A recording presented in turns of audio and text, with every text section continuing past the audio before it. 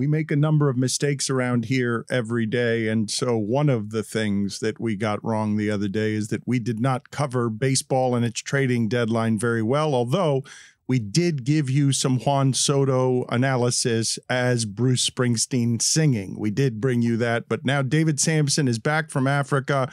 The trade deadline was busy.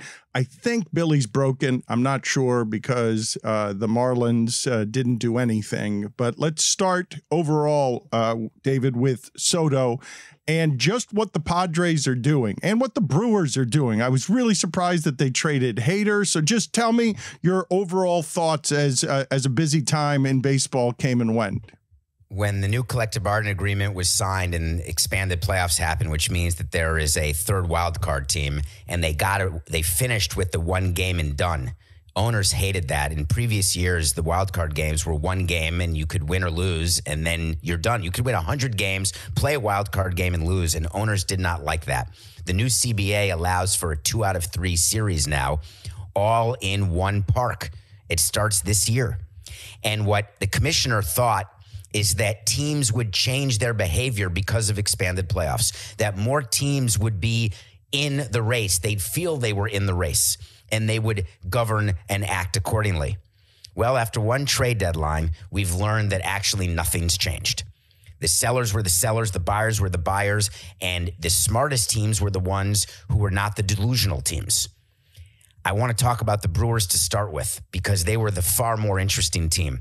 David Stearns is one of the top 3 most respected and best president of baseball operations in all of baseball.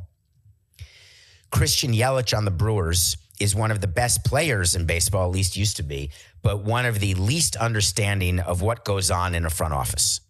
When the Marlins made the moves that we made when we had Yelich, he'd be very upset, and I'd have to talk to him, and he would be he'd misbehave for a period of days or weeks, and I'd have to explain to him why we're doing certain things that may not work, but here's what we're trying to do. That same conversation had to happen with Yelich when the Brewers traded Josh Hader. Josh Hader is their closer. Josh Hader was the person on the first place team who was supposed to get them to the World Series, and David Stearns traded him to the Padres. Why? Because they've got another closer, Devin Williams, who did give up a home run last night to the Pirates, but ignore that.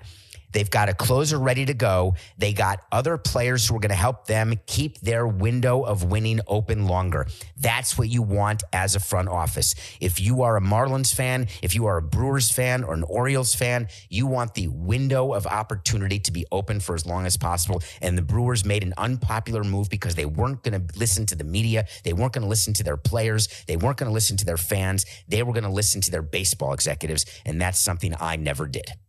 What does it look like when Christian Yelich is misbehaving, like you said? Doesn't go to community appearances, doesn't sign things that he promised to sign, doesn't do anything other than what's contractually obligated for him to do, and does it when he's pouting. He and I have spoken about this since when he was influenced so badly by a former player named Jeff Baker when he was younger and much less mature. He's totally changed. He is now the leader in the Milwaukee clubhouse. He is a leader in the Milwaukee community. But when players are young, whether you're Yelly or AJ Burnett or anybody, it's when you just become a surly teenager. And players just don't understand what it is to run a team, and you try to explain it to them, but they just don't get it. But the Brewers needed to have a team meeting, and they did after the Hader trade, and they were told why that trade was made, and it was the single best trade of the deadline was the Brewers trading Josh Hader. That said, though, David, I don't understand how anyone ever hits Hader, and it cannot be disputed whether he gave up a home run or not last night, that it's going to be almost impossible to be as good in that position as they were with Hader. Well, Devin Williams is the one who gave up the home run to the Pirates, and he is as good as Hader. And Hader, you have to look at what the player is making, and you have to look at the fact that bullpen pieces are fungible. You do not want to allocate 10% of your payroll to a closer. It does not make sense. Trust me, tried it. It doesn't make sense. You have a much better chance of having a different closer each and every year, especially when you don't have a payroll that's $200 or $250 million. Devin Williams for the Brewers is going to be just as good as Josh Hader. No, he's not. That's where, no, come on. He is. He is, Dan. David, Hader. I don't know what to say to you. Hader I appreciate your love of baseball. Jessica was a little slow there because she's groggy and it's early in the morning, but please. Samson said don't, but I did it anyway, misbehaving. Thank you. I did not understand that at all. She sang it in my ear, and I was delighted, and I wanted to hear it on air. So I appreciate that you did that, running around the house with a pickle in my mouth. You mentioned John Baker. You mentioned John Baker earlier. Who was the worst guy in the clubhouse who influenced young players negatively? So now I'm beginning to worry, Roy. John Baker, not the catcher, who's the awesome guy. Was it Jeff Baker? There was a utility guy. The backup Jeff catcher. Baker. Wait, wasn't Jeff Baker a backup catcher? No, that was John Baker. Oh, man, this is fun. I think John Baker was the backup catcher who was this really good-looking athlete. Jeff or John. I don't even think Jeff Baker knows who he is either. Jeff Baker was the negative influence. Jeff Baker was the shit disturber on the team who we signed to be a bat off the bench, sort of like Wes Helms, and he just was a total disaster. The bat off the bench can't be the shit disturber. Like, just cannot Correct. be. Oh, yeah, That's why Jeff we released Baker. him. We got him from the Rockies. I remember that guy. Oh, But you That's why we released him. you didn't answer Roy's question, or is Baker the answer? No, that is the answer. He was the biggest shit disturber. Now, listen, Tom Kohler was a disturber as well, but he did it with a good heart. Barry Bonds was a terrible disturber. The worst coaching shit disturber we ever had was Bonds, trying to work players up and trying to get them to ask for more and do more. Heath Bell was a terrible disturber. He would go into the training room and say, what kind of cheap-ass organization doesn't have a cryogenic chamber? And then we had to buy one, which was ridiculous because it didn't help his performance or anybody else's. So a disturber is someone. Chubby. We missed But Puerto why didn't you have because one, of though? Bonds?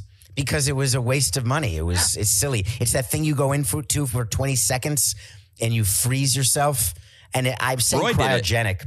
It's not You've silly. done that, Roy? But it's not silly. It helps the body heal.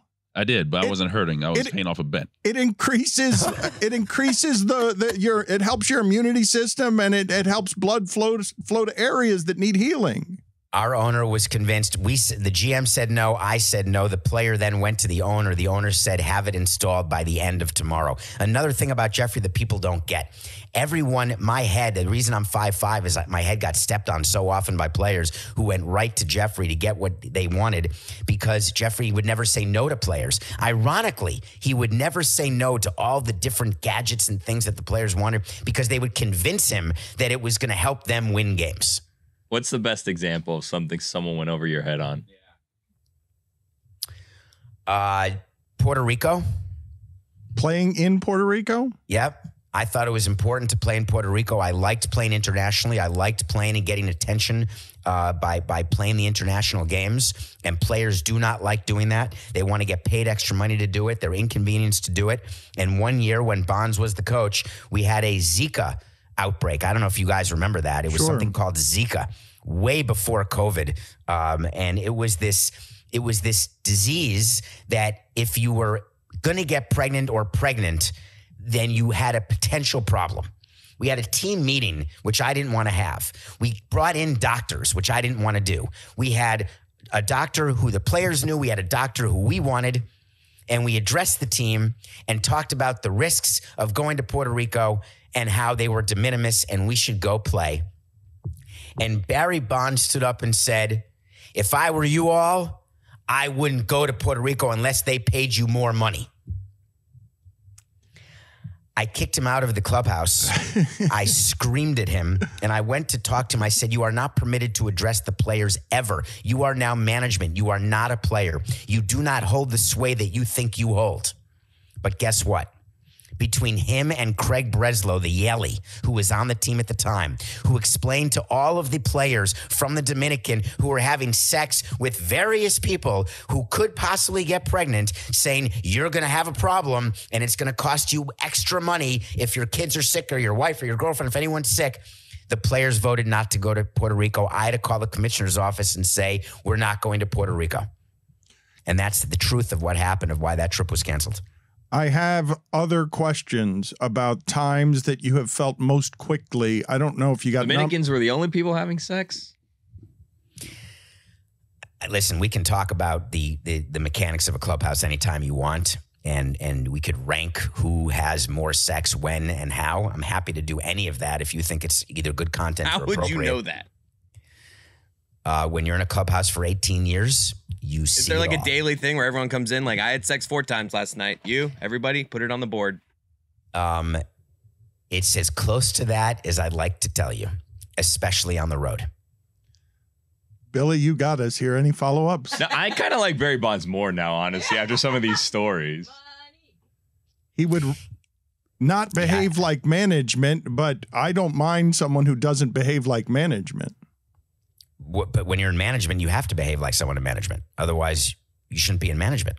Except That's the role you play. He was Barry Bonds, and he was in management, and he got a giant salary because they went over your head, and Loria wanted Barry Bonds. So then he was in management. He was actually just empowered by that. The reason why I didn't have a lot of sway with Bonds is because he knew that all he had to do was call Jeffrey and he'd get whatever he wanted. He'd get his own suite on the road. He'd get his own transportation to and from hotels instead of being on the team bus. He'd be able to do anything he wanted. He'd get money paid under the table, which we lied to Major League Baseball and to the San Francisco Giants about when they asked. Larry Baer asked me straight up, the former president of the Giants, what are you paying Barry Bonds? And I lied and told him we were paying him like $350,000. And I'm sorry, Larry. Why'd you lie to him? Because under Perry Hill's contract, who was another one of Jeffrey's favorites who got to do whatever he wanted, Perry Hill had to be the highest paid coach. That was the contract that Perry Hill signed with Jeffrey, not with me or Larry or Mike. Therefore, we couldn't violate that contract. So the coaching contract with Bonds had to be lower than the Perry Hill coaching contract. But Barry Bonds wouldn't come unless he were paid more than Perry Hill. So in order to pay him more than Perry Hill, we had to pay him from a different entity completely off the table. Wait a minute. Perry Hill had the Nick Saban contract, which is crazy. 2, you violated that contract, so now you owe Perry Hill a ton of money. Oh, bring it, Perry. I dare you. Bring it. Why are you now threatening Perry Hill, who did nothing, and an honorable Perry man? Hill did more to hurt the Marlins in his time there than just about anybody player or coach that we had. What? Examples? I mean, You may think because he has great PR, does it remind you of Jeter, someone who has great PR, but it's like the Wizard of Oz? Perry Hill has great PR as being the best infield coach of all time. Go ahead and ask players. Luis Castillo gave him one of his gold gloves, I thought. Because Luis Castillo was told that he can't sell the gold glove. He was also too busy having sex. And As one of those Dominicans, he was too busy to concentrate on any of this stuff. Don't make this about race. I didn't make it about. I didn't know how many Mexicans, Dominicans, Colombians were having sex in your clubhouse. You brought it up. Nobody asked you that. You volunteered it. Moving on. who was the second most damaging behind Perry Hill?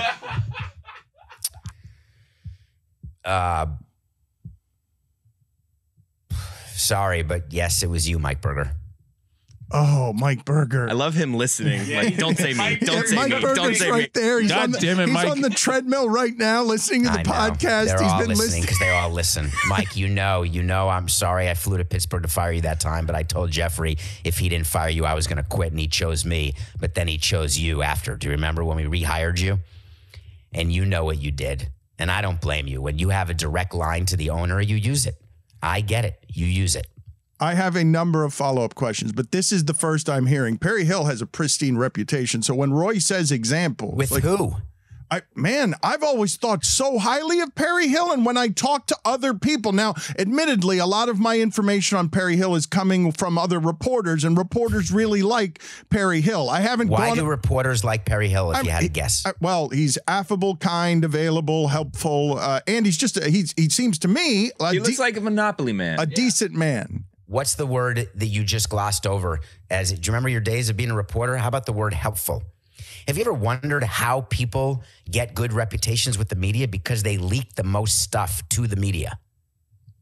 Okay, so that's why you're saying he's disruptive when Roy asks you for examples? He's disruptive because when he didn't get what he wanted, he would go right to Jeffrey. The common theme is the common theme. The most disruptive people are the people who didn't respect the chain of command and who did not care about anything other than getting everything they wanted and knew that Jeffrey was going to give it. So you're angry because he broke the org chart, basically. You went over your head. But is that their fault or Jeffrey's fault for allowing that to happen all the time? Great question. It's mostly Jeffrey's fault. But I have spoken to those people who are taking advantage of Jeffrey's desire to win and of his desire to be liked by people. And I've explained why I'm the hatchet man. And I've explained to people from Felipe Alou all the way to Don Mattingly why I play the role I play. And how come 97% of the employees were willing to follow the correct chain of command, to communicate with me or with Larry or with Mike what was going on, to communicate with me when Jeffrey would call them at 2 a.m. with a trade proposal, and then they would respond, yes, let's do that trade. And then we'd get a call the next day saying, we're signing this guy or trading for this guy, or we're signing Saltalamacchia, whatever the case may be. How come 97% of the employees were respectful and communicative and 3% weren't? We are so into this, Billy and I. Like, the rest of us are so into this right now because of the names that are popping up. Jessica has no idea what we're talking about. Mike Berger, Saltalamacchia. Who the fuck is Perry Hill? God, that makes me so happy that you said that. He's an infield coach who was famous as being one of the best infield coaches in all of baseball. The Nick Saban of infield coaches. Still is he not? He's still he's still playing, is he not? Or still coaching, rather? I have no idea. I believe he is. Was there anyone else that you, besides Mike Berger, anyone else that you went to Jeffrey and like him or me? Or her or me? So you can't do that every Donnerstick, right? You can't every day walk into your owner and your boss and say, hey, if you don't do what I want, I'm gonna resign. So you have to save it for when it matters. And it happened with Mike Berger, and it happened with Dan Jennings. And the response to the Dan Jennings was, not only are we not getting rid of Dan Jennings, but we're going to make him the manager. And then after that, we're going to fire him. Perry Hill is the infield coach up in Seattle. Of course he is. I've got a lot of questions, and it seems like Billy and Chris do too. It doesn't seem like I do too. Jessica. Who is Dan Jennings? Wow. He is the former general manager of the Marlins, the former VP of player personnel for the Marlins. He worked for the Rays. And he now works for the Washington Nationals as a special assistant. He was also the manager for a little bit. And that's a good one. Jessica, that's a good story. Like that. But this, one of the reasons I love this hour, there are a number of reasons I love this hour. The information is impeccable and nobody tells you like that. Yeah, I had to lie here and this is how we broke the rules with Barry Bonds. But when you ask that question, it's a good question to inform the national audience that doesn't care about any of these people. The Dan Jennings story is amazing. Like that guy weaseled his way through your entire organization because he had the owner's ear, right? He was the one who was brought in. Ironically, he was hired by Larry Beinfest, ironically. And he ended up, being very difficult with Larry, not his own fault. I love DJ, but he didn't know what to do with the power he had. I don't think you understand when you've got the boss's ear, how powerful that can be. And power in the wrong hands leads to pain. And there was a lot of pain in the Marlins organization because of the misuse of power. Can you explain to Jessica why it is? I thought it was Berger. Berger is number 2 on your list here. Berger, not Berger. Okay. Can you explain to me why he was number 2 and to the audience who he is? So the connection that you'll find between all these people, it's very simple. You can look at the Jeffrey Loria tree. It's quite simple. He used to own the Oklahoma City 89ers, which is a AAA team for the Texas Rangers at that time. And now I don't know. They're not even called the Oklahoma City 89ers, and I don't actually know where they're the AAA team for these days. But in any case, he was a AAA owner, and I did not work with him. I was working in Europe or at the time, or on Wall Street, and or maybe it was law school, whatever it was, doesn't matter. It was the Texas Rangers farm team. Perry Hill was in that system. Mike Berger was one of his players. Wayne Rosenthal, the World Series winning pitching coach in 2003, who took over when we fired the pitching coach, was a player for Jeffrey on the Oklahoma City 89ers. All of the people who work for us with the Yankee connections, the Oklahoma City connections, the Texas connections, it's a very simple line to draw. And you can see that when you've got a relationship with Jeffrey, he is loyal. Marty Scott worked for Jeffrey back in Texas and then worked for him in Florida. Marty Scott, the guy who the Marlins, when Jeffrey sold, did not take care of Marty, who recently passed away, sadly. Loyalty is something Jeffrey had with greater than anything. Believe it or not, with all the firings he did with managers, the loyalty he had to front office people was unparalleled.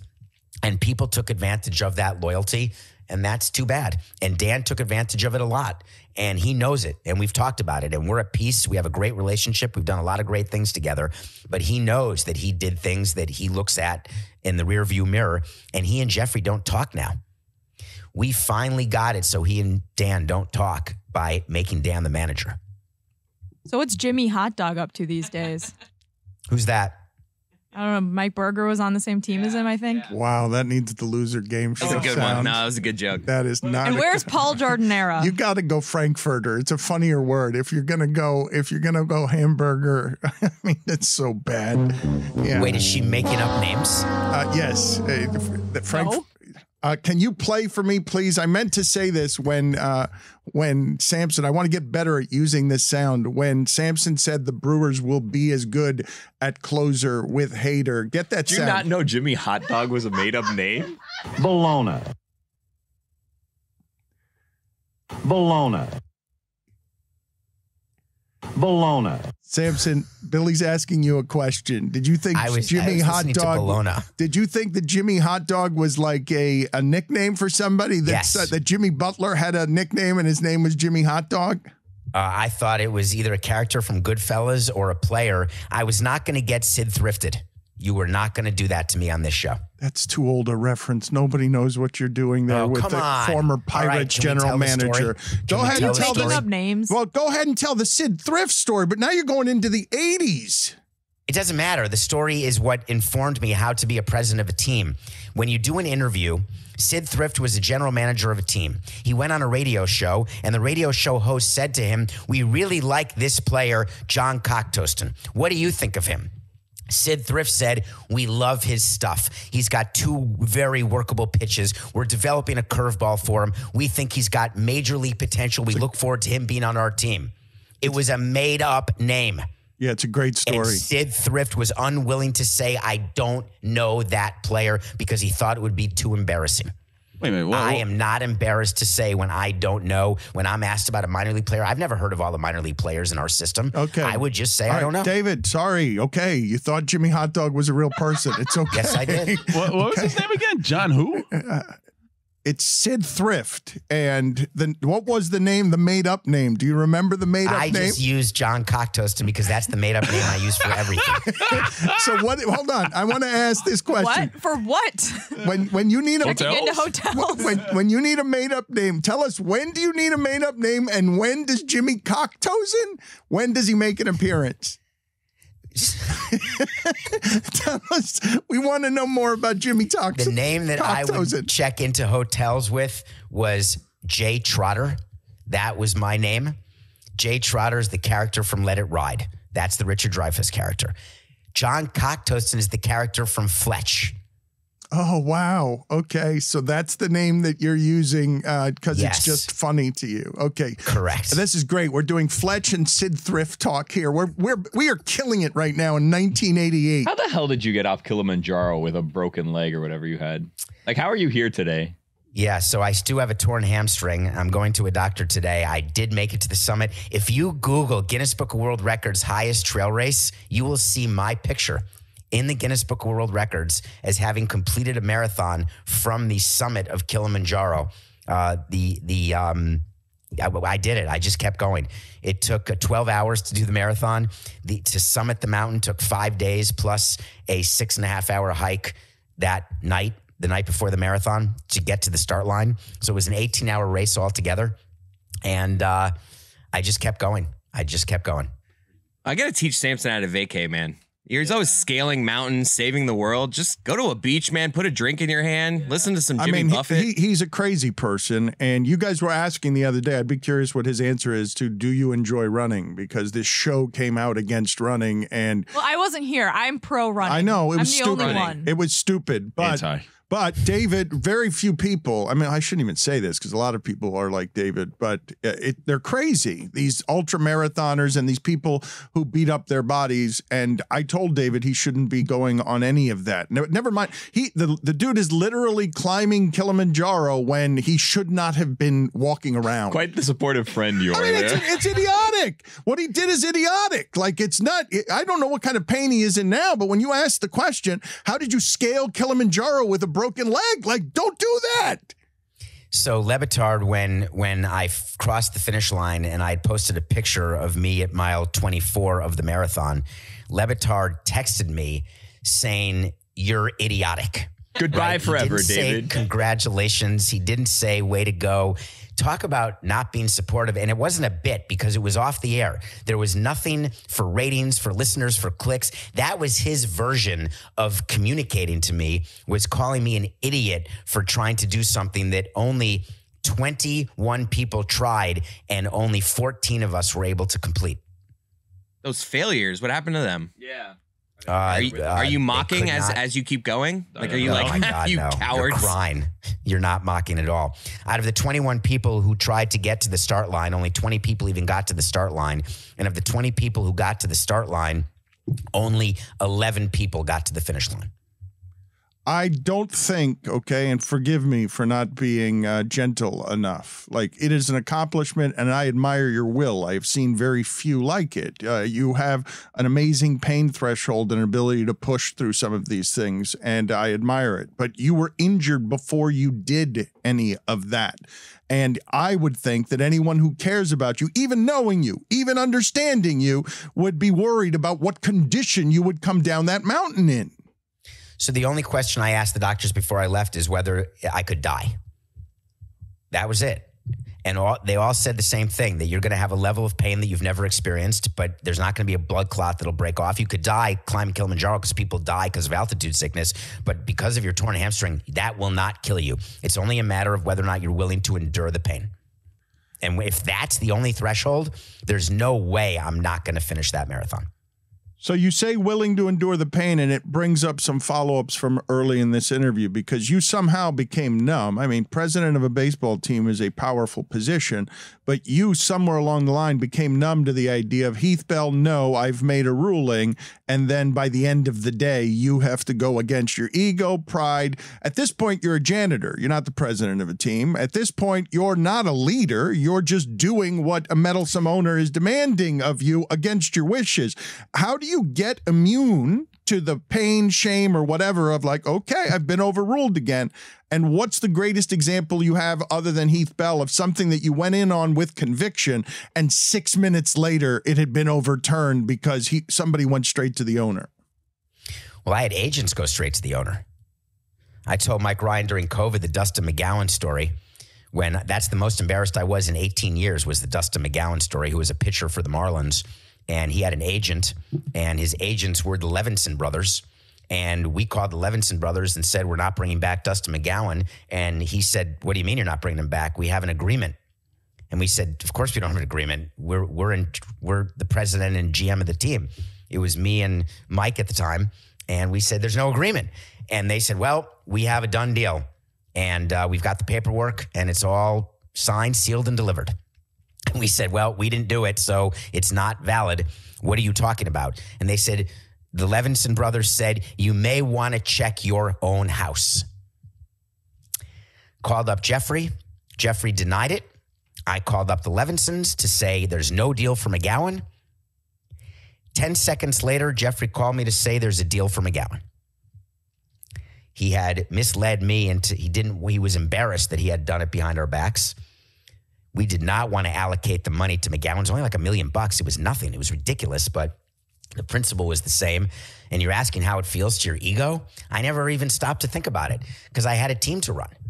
So I have other things I have to do. It was just part of my job description was dealing with not just the owner, but, the janitor.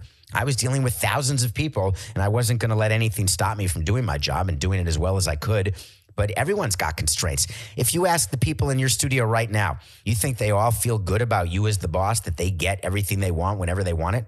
No, of course not. Although you did make me laugh when you told one of your stories, because both Roy and Chris have gone on trips they weren't supposed to go on because they came up to me and just said, hey, can I go? And I was like, yeah, why aren't you going? Like, that's how that happened. They went, like, I've probably embarrassed whatever is supposed to be our executive chain because it's happened around here. Hey, man, we got you content. What are you talking Remember about? the hot whistle thing? I think we lost lots of money on all of those things. Oh, But the hot whistle thing.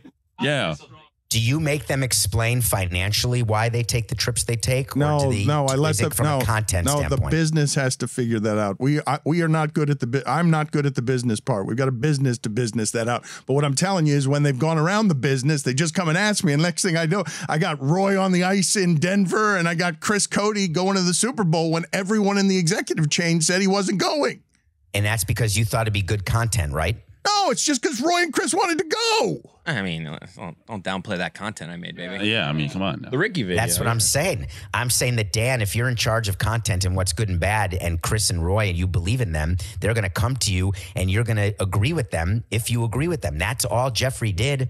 He didn't do it to be mean to me or to make me feel small. But lying to you is a different thing, David. Like, so you're now going back again and again, and you just called it the most embarrassing thing in 18 years. It makes me want to do 2 top 5 lists with you today, both top 5 most embarrassing thing, because I haven't heard that as number 1 before, and also just top 5 snakes in baseball. Just snakes. Because since we're so many. Yes, I know there's so many, but you're talking about all of these movements in the background. So I want to do those 2 lists with you, and I want to get to Soto, and I want to get to the Marlins. So we got a lot that needs to be covered here. But where's the final point on the moves made yesterday, not made by the Marlins? And again, Soto to the Padres. I did not think the Padres could be the team of Tatis, Machado, Soto, young and good for 10 years, trade for Hader. Wait a minute. What do you mean the Padres want to go at the Dodgers? What do you mean? They've been doing this for 5 years. That's a small market, isn't it?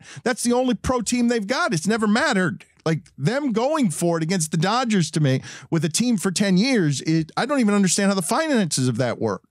Desperation is an amazing cologne in baseball. You've got an owner who's never won. You've got a market that's never won a World Series. And you've got a complex. The Padres were always famous. It was the Padres and the Mets in the ownership room who were the 2 famous teams for having the complex. The Mets always had a complex about the Yankees. Always. And the Padres have always had a complex about the Dodgers. And the Dodgers under Frank McCourt were more of a joke. And so the Padres did not actually have to do anything active.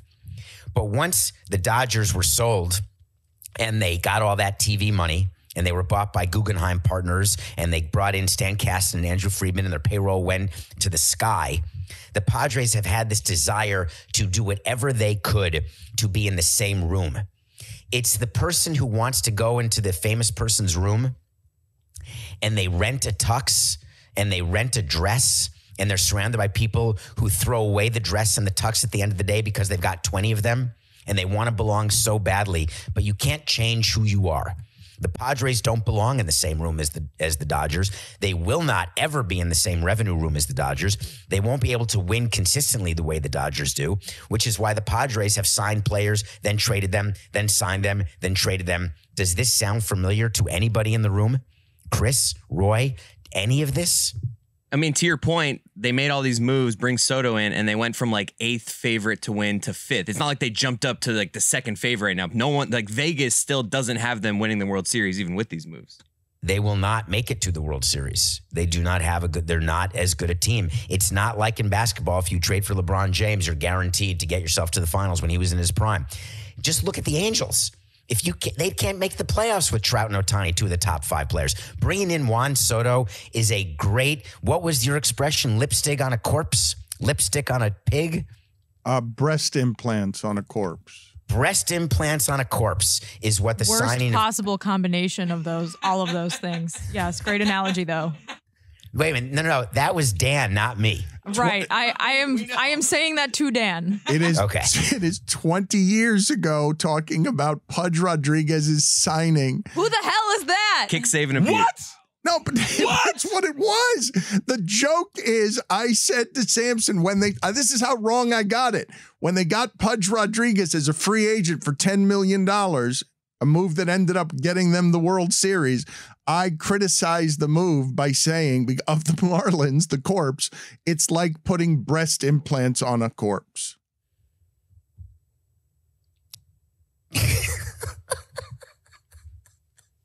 Do you know what happened after you said that? I don't. They won the World Series. Yes. Okay. Do you know that after he won the World Series, what Jeffrey wanted to do to you? He wanted to get you to do a public backtrack of the breast enhancements corpse comment. That can't be true. No. He's like, I need a A statement. retraction? Did you do it? He Or? wanted a total retraction. I don't think. I mean, you and your radio show, your terrestrial old radio show, was so hated by everyone at the Marlins. Not just because of my appearances, because of what players didn't like coming on the show. They thought you were going to corner them. They were told by PR people that you were bad to players. This is back in the day, Dan, and you were, as the Herald reporter, you were so critical for no reason. We had just gotten to Florida a year before. The payroll was then moving up. We sign a future Hall of Famer, and you were critical just because you thought that would sell papers, I guess. No, You it's had what, basis for it. no, it's what I thought, and then you won the World Series.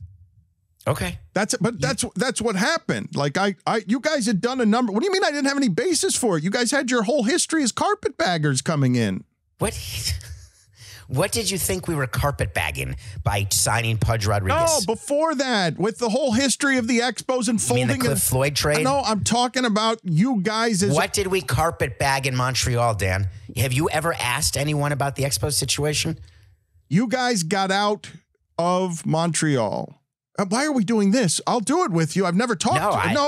We've never discussed this, but it's you have no idea what you're talking about. Okay, literally. I'm happy to talk to you about this if you want. I think I'm not going to waste your time. It derails the segment. That's it. So move on. No, we're good. You're right. We're carpetbaggers. No. We went into Montreal just like we were accused of for the sole purpose of buying the Florida Marlins. You nailed it. That's not what I said. Yeah, we did it. It's bagged it. We bagged all of Montreal. Je suis désolé. Montreal hates you. You're one of the most hated figures in sports in the history of Montreal. Yes or no?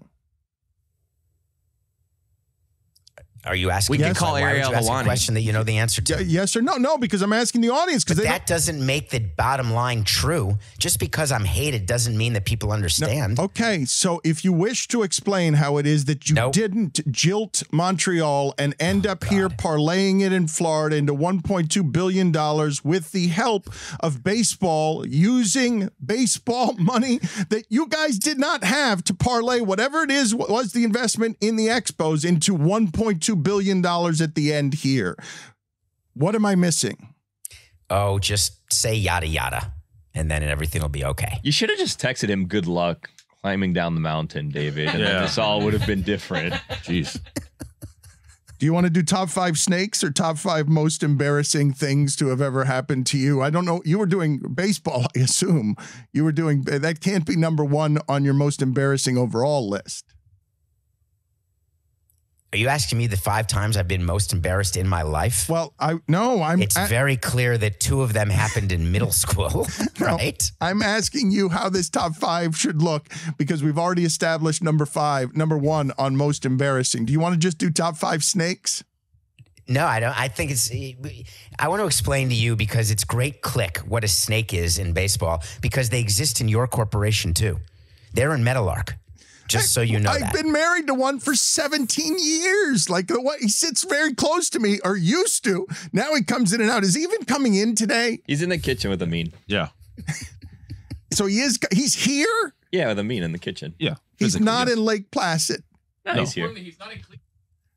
Okay. Why? I thought he was in Cleveland today. Well, he's not in Canton yet. But is he going? I don't know. I got to Do you think that what Stugotz does is purposefully trying to subvert the success of the organization of Meadowlark and of your show? I mean, often it feels like that, yes. Okay. That's a very important distinction. If that is truly how you feel, then you've got a problem. If you feel as though he's taking advantage of the relationship he has with you and trying to get as much as he can, as quickly as he can, and stretch the limit because you are a parent who says yes to everything and then wonders why your kid does crack, then that is a different story. Do you guys want to go get Stugotz and to talk to him about this? Because when I say that Chris Cody, I remember after it happened because I don't run a business or have never run a business before. Did someone say snake? When Chris Cody said I was reprimanded by people who work for me because they said to me after everyone in the company had said no to Chris Cody going to the Super Bowl, everyone in the company had told him, no, you're not going. He came to me and said he wanted to go. And I'm like, yeah, sure. You should go. That'd be fun. That'd be a fun thing to do. And then I remember telling Chris Cody this on the phone after it happened. Chris, yes, of course, great. Have a great time. You realize what's going to happen when Stugotz gets a hold of these keys, right? Like when Stugotz can come and ask for everything. And next thing you know, he's in Lake Placid, and now we're waiting to see if he's going to go be with Baselli or not. But I thought the flight was from Lake Placid to Canton. Like, why is he back here? How did he get back here? Did you guys Let's know just celebrate him being here. Yes. Thank you, Yes, Stu. come here. Thank you, Stu. Come on Thank here. you, Stu. It's called an airplane, Dano. So what's the question for Stugotz, Samson, that he's just coming in here, and it is nice to see you. I'm happy. I'm happy and surprised that you're here. I was not expecting you today. Well, thank you. That's very nice of you. Do you feel as though, Stu, that you take advantage of the relationship you have with Dan and the fact that the show is called The LeBatard Show with Stugotz, that you stretch the limits of what is appropriate for you to do and not do because of the relationship you have with Dan? Yes. Okay. That doesn't make him a snake, right? That makes him smart. He's honest. It's an honest snake. Yeah, smart. And That's debatable. And dishonest. Stu, Like, I it's have a amazing. follow-up question. Would you do something that was to your benefit, but to the overall show's detriment? Yes. He did it yesterday, but he wins because the bad was funny. Like He was on vacation. I mean, But that makes Can't it go Thank you. anywhere show. without us bothering him. Little Poor vacay. guy, man. I mean- but he can have vacation whenever he wants. Nobody's watching his vacation. Seems like he can't, though. Yeah. That's why I keep taking them. I mean, But Stu, I'd like you to really examine this question a little Okay. deeper, because what you're doing seems to be good content for your show, yes. For everybody. right? You're playing the role. Right. Would you do something in that role where you were told by Dan, that's too much, this is not good content, but you wanted to do it? Would you still do it? Yes. And what is the reason? Like this weekend with Baselli. I mean, I have no idea what I'm doing. I mean, but I'm going to go and I'm going to charge it to Dano. I mean, how about that? You're not going. Well, but you're not charging Also, it probably to not Dano, going. I mean, right? You're charging it to all of the equity holders of Metalark. We support Stu. We Yeah. love Stu. We love We love Stu. yes, thank We you. love It's Stu. a mutiny. Look We love at Stu. what's happened here. It's a And I mutiny love you right now. guys. Yes, we all want to ride into the sky doing whatever we want. We don't want executives. None of us do. I don't know how you build a billion-dollar company without having people in the front office who are willing to say no. I just don't know how you do it. We're not building that. We're building whatever Stugotz can get before he flames out. We're building trips. We're building experiences, vacations. That's right. I mean, Life. We're A living. travel agency, We're really. climbing. Note to really Skipper, a travel do not agency, Dave. Vacation. Vacation. We're Oh, God. climbing You guys are in Kilimanjaro. you guys are in trouble. Yes. Oh, I know. guys Everyone are in knows real this. Everyone knows this. What is your movie of the week here? I wanted to get to Marlins with him. The Marlins didn't do anything, Billy. Yes, they did. Billy, Bah. they got a prospect for 2 bullpen guys. I mean, what did you think they were going to do, though, Dan? Like, they're 10 games under 500 I'm right glad now. they kept Pablo. Yeah, they kept Pablo. They didn't sell everyone. And Why what? do you think they kept Pablo? Because they know that if they add a couple hitters, that can be a good 1-2 punch. Pablo can be a good number 2 starter. So that is exactly the reason, because they could have gotten a huge prospect haul. Pitchers, bats you trade in the offseason to really maximize, and people could argue, well, Soto got maximized, but that's obviously a much different scenario. Pitchers are maximized from bullpen side at a trade deadline. You get the most you can ever get for a bullpen arm at the trade deadline. The second most popular type of person to be traded at the deadline where you can get the biggest haul is a starting pitcher who's having a good year, who's got available time before free agency. And so you saw a lot of moves like that. Pablo Lopez is extremely valuable. And if they didn't get the exact trade they wanted, they weren't going to do it. But I've got a different theory for you. I do not believe that Bruce Sherman would have approved any trade of Pablo Lopez because he would not have wanted to further the theory that they are not trying to win.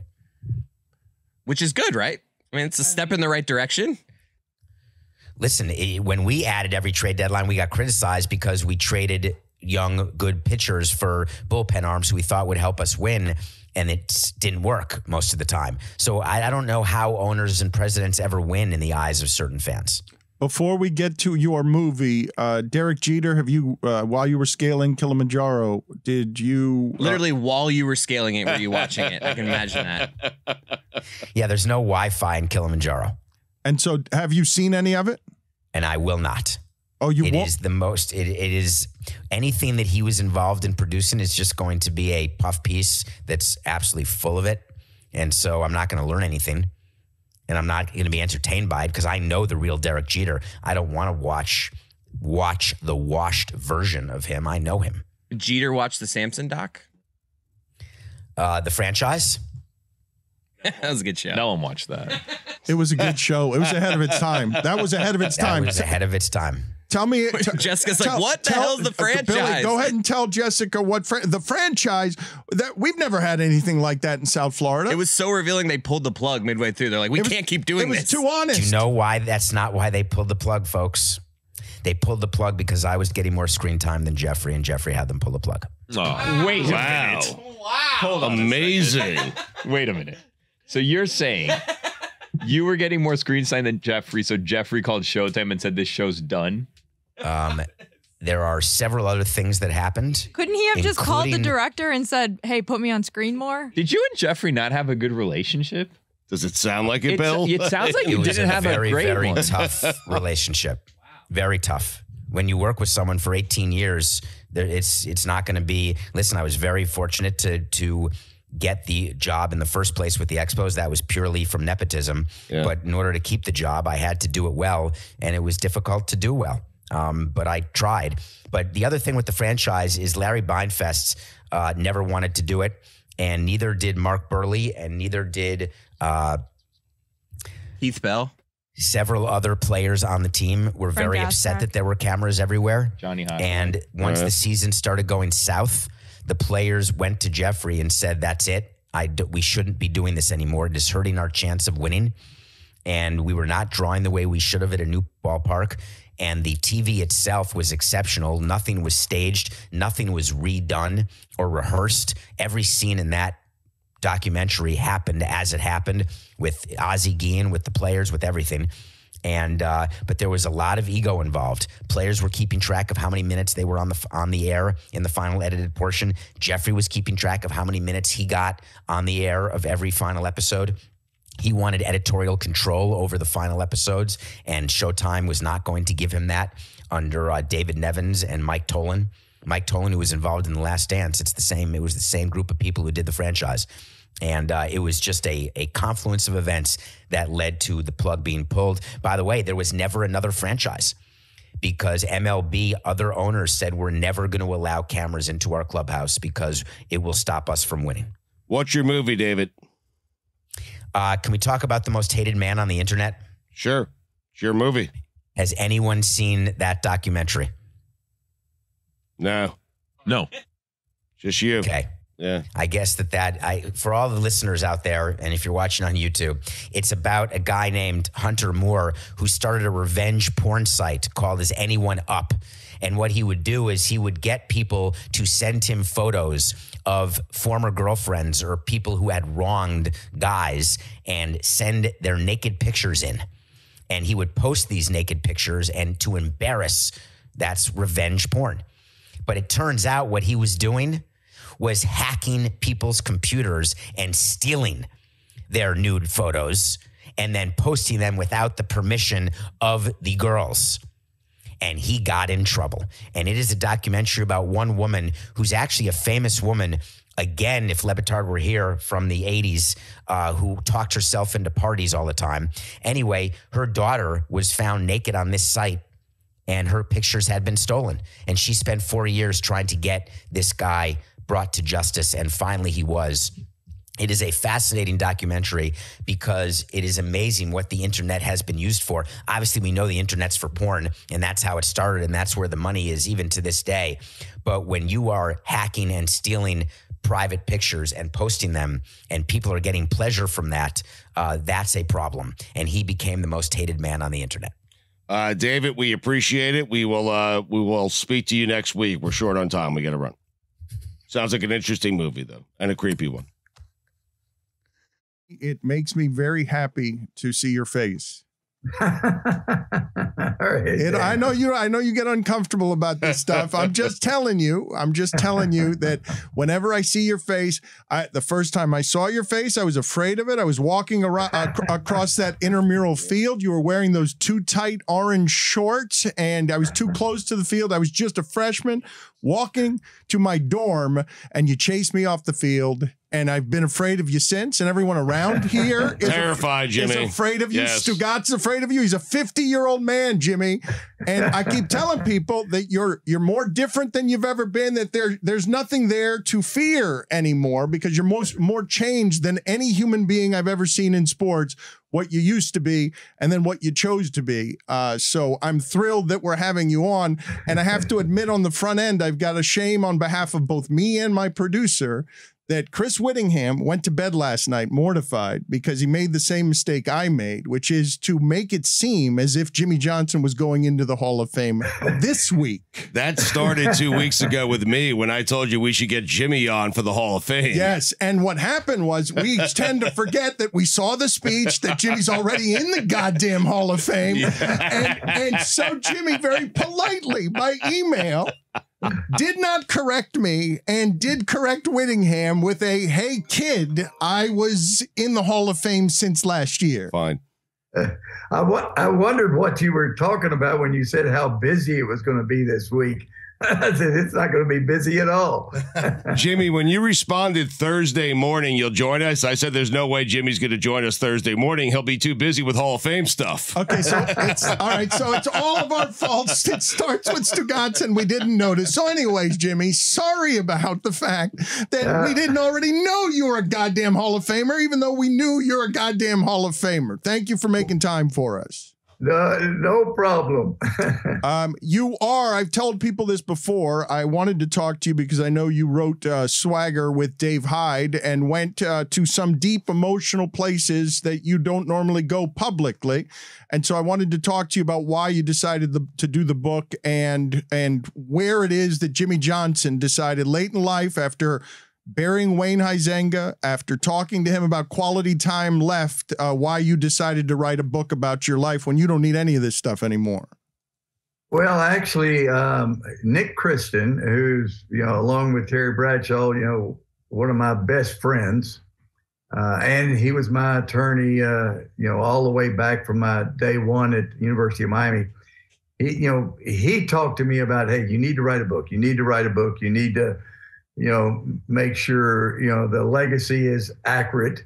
And then Dave Hyde came over, just for a regular interview, and he suggested the same thing. And I said, well, I'm reluctant to do it. But once I got into it with Dave and we started retelling stories and talking about University of Miami and talking about Dallas Cowboys and talking about the Hall of Fames and all that stuff, Survivor. I actually enjoyed doing it, and some of it was somewhat emotional, especially the family things. But I think it's going to be a great book. People are going to enjoy it. You say reluctant to do it. Why? Well, at this stage, why do I need to expose myself? Why do I need to talk about our struggles? Why do I have to open up some of the problems we had with my family? But I really visited with my family before I ever did it. You say this, Jimmy, because, yes, of course, you don't need people rummaging around in your personal life. You got out of the game good, right? Like, why show anybody any more than I already have? I managed to escape the thicket and the beast. Why show people any of my pain? But I remember you being broken at the end of your Dolphin tenure, because when looking into your mother's coffin and seeing your sons at your side and telling them that you love them for the first time and sobbing in their arms, you're like, oh, wait a minute, I almost let my life get away. Like, football shouldn't matter like that. Well, I think, Dan, because it's a success story. It's a success story for my son, Chad. of course, people want to know about, my relationship with Jerry Jones, and they want to know about my time on Survivor. They want to know about the Texas Hall of Fame, the Arkansas Hall of Fame, the University of Miami Hall of Fame, the Florida Hall of Fame, the College Football Hall of Fame, the Pro Football Hall of Fame, the Broadcasting Hall of Fame. But all of that stuff, that's a plus. But I think the most impactful part of the book is my relationship with Brent and Chad and Rhonda and them growing up. And then I think the other thing too, we have had so many, coaches, general managers, owners throughout professional football, college football, basketball, baseball. They've all come down to the Keys and say, hey, talk to me about evaluating talent. Talk to me about, how you were successful, in those stressful times. And so, that's why, Nick Kristen said, hey, you need to write a book about all this stuff. You can look back on it now, couldn't you, Jimmy, and say you had to choose between football and family. You had to leave football to really have family. Danny, I think a lot of people are able to do it. They're able to have a life other than their job. I couldn't. Some of the most successful people I've ever been around, their entire life is with their job. I look at the successful people, look at Wayne Huizenga. I know, when Wayne and I talked about it there at the end, when I tried to retire a year before I actually retired, he said, Jimmy, I understand. And he said, a lot of times people will call me and play golf. Here the guy's a multi-billionaire. And he said, I don't play golf during the week. I got work to do. I've got to oversee some of these companies I have.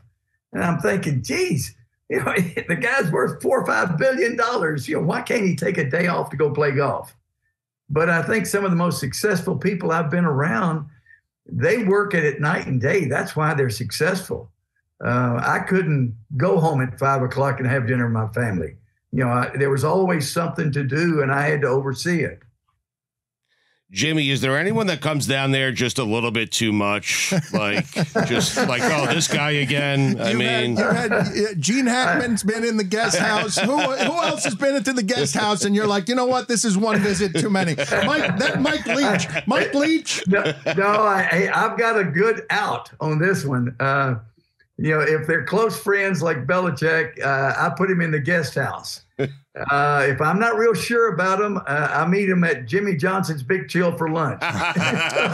Feel him out a little bit. It just depends on who they are. All right, but you're telling us that there hasn't been somebody that's overstayed their welcome because of how wonderful that whole area is where you live, and it's sunshine and water every day. Well, R.C. Buford, the general manager of the San Antonio Spurs, he came down with his assistant general manager, and they stayed in the guest house. They stayed for a couple of days. And we went through the whole talent evaluation, the draft chart, et cetera, et cetera. With basketball only having 2 or 3 rounds, the draft chart wasn't going to work. But he wanted to evaluate talent. And then he came back a couple of years later. I said, geez, I've told him everything that I know. What can I tell him now? Oh, so R.C. Wow. We got an answer. We did. He brought in a new assistant general manager because the other one went to Utah. And so I said, I'll meet you at the Big Chill. And so he came in, and he had one of those big easels, where you kind of have the paper and you turn it over and you turn it over and you turn. He had it all outlined, all the different subjects that he wanted to talk about. And I said, geez, R.C., I said, you're worse than Belichick. I said, I hadn't got this much time to go through all this. Oh, that is so good. So Belichick is still doing it, though, Jimmy, where he'll come and sit at the knee and you guys will commiserate as peers, because he doesn't have a whole lot of peers, I wouldn't imagine. Somebody asked Bill about it years ago. He said, why is it you always, go back with Jimmy? He said, well, first of all, I studied what he did in Dallas. He said, I studied what he did with the Dolphins. I studied what he did at University of Miami. And he said, how many people can I go to that are unbiased? They don't have a dog in the fight. And so they're going to be, really honest with me. That's won a couple of Super Bowls. That's had that kind of success in college. There's not that many people out there that I really trust that have been through what I've been through. From your vantage point, what do you think happened at the end with Belichick and Brady? Oh, I don't know that anything really happened. I think when you've had success like they've had for so long, there's other challenges out there, and I think there was another challenge out there for Tom Brady. And then toward the other thing is Tom Brady was getting toward the end of his career. So I think it was just a don't you say thing. that, Jimmy. Careful, Jimmy. Don't you Jimmy, say that, I care Jimmy. about Don't you. you start saying Tom Brady's getting to the end of his career. You know nothing. You Dan don't said know it 10 years ago. He put together another Hall of Fame career, Jimmy. I've been wrong for 7 years. Well, Bill Walsh said this, and of course, this is a hard one to gauge because Bill Walsh said, you want to get rid of your superstars a year before they've finished. Right. Yeah. Who can gauge whether or not they've got 1 year left, 2 years left, or 3 years left? But he said that many, many years ago when he was so successful with the 49ers. I'd like to go through some football things here. And Amin, a former front office executive, wants to pick your brain like all these buzzards like Buford and everyone else who want a little more information from the master. I just want to ask how Aikman looks so great with his shirt off, Jimmy. That's it, to be honest with you. Yeah. I told Troy, he comes down every year. And, of course, we go out on the boat, and he wants to go to the sandbar. He's a single guy, Right. Of course he does. Geez, he takes that shirt off, and poor old Nick and I are standing there with our guts hanging out. And he got his six-pack, but he works out like a madman. I said, Troy, you're working out more now than when you played. Michael Irvin's the same way. Michael's all bulked up. I said, all these guys, I said, please, it's great. Even Dan. I saw Marino at the Hall of Fame. And he said he had both knees replaced. I said, geez, I wish you'd replace those knees while you're still playing for me. Thanks for clarifying. I thought you meant LeBatard. Yeah, I thought he meant that too. I was going to be flattered that Did he get steroids, Coach? What do you think? That he thought I had bulked up the way Irvin and Aikman have. The thing that I wanted to cover with you family-wise, Jimmy, because it seems to me that once you left football, and I'm doing this from the outside, but as I watched Terry Bradshaw decide to show everybody the innards of his life with performance in a documentary, touring the globe, talking about, being depressed and being late in life and still being out there performing because he still needs it. Whatever it is that the champion entertainer when he was 20 needs it, still trying to fill a hole. It seems like he's your best friend. It seems like he's the family you chose from among these guys. It seems like Sundays are as close to football as you need to be because you get to spend the weekend with Terry. Yeah, Terry and I, of course, we go way back. I watched him play when he was a senior in high school in Woodlawn High School.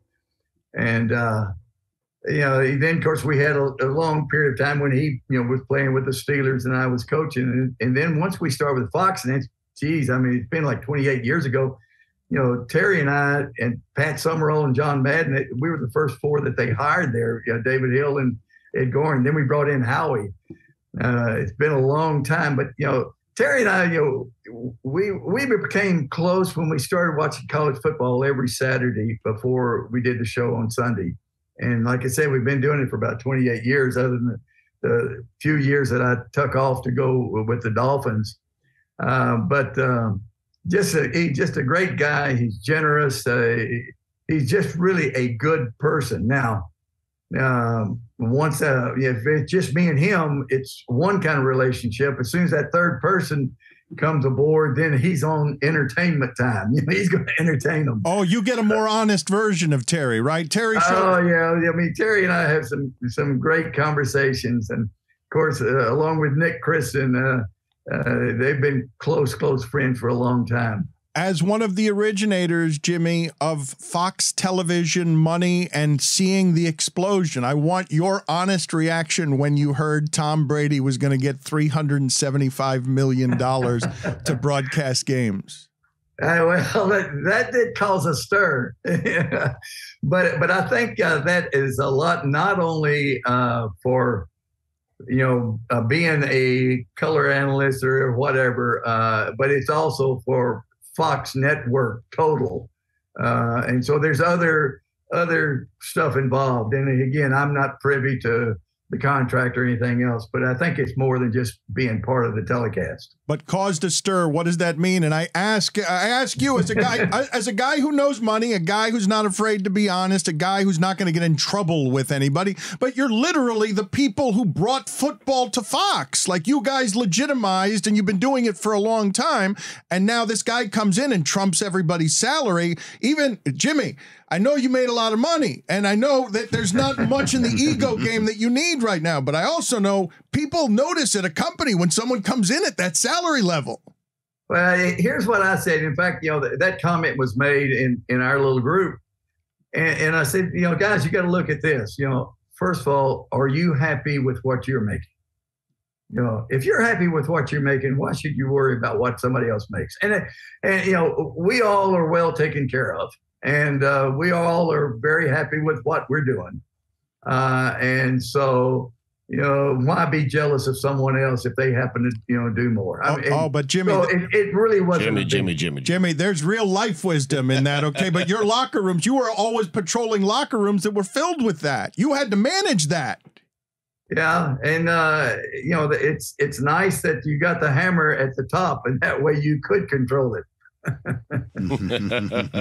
Jimmy, do you guys all have a group chat? Like you and Terry and Howie, you guys like all texting each other in a group? Yeah. Oh, please. It wears me out because I like to go to bed early, and I always have my phone, next to the bed, and I hear this bing, bing, bing all night long. I said, geez, would you guys quit that group texting? I'd pay money to see it. It wears me out. I have to take my phone and put it in another room.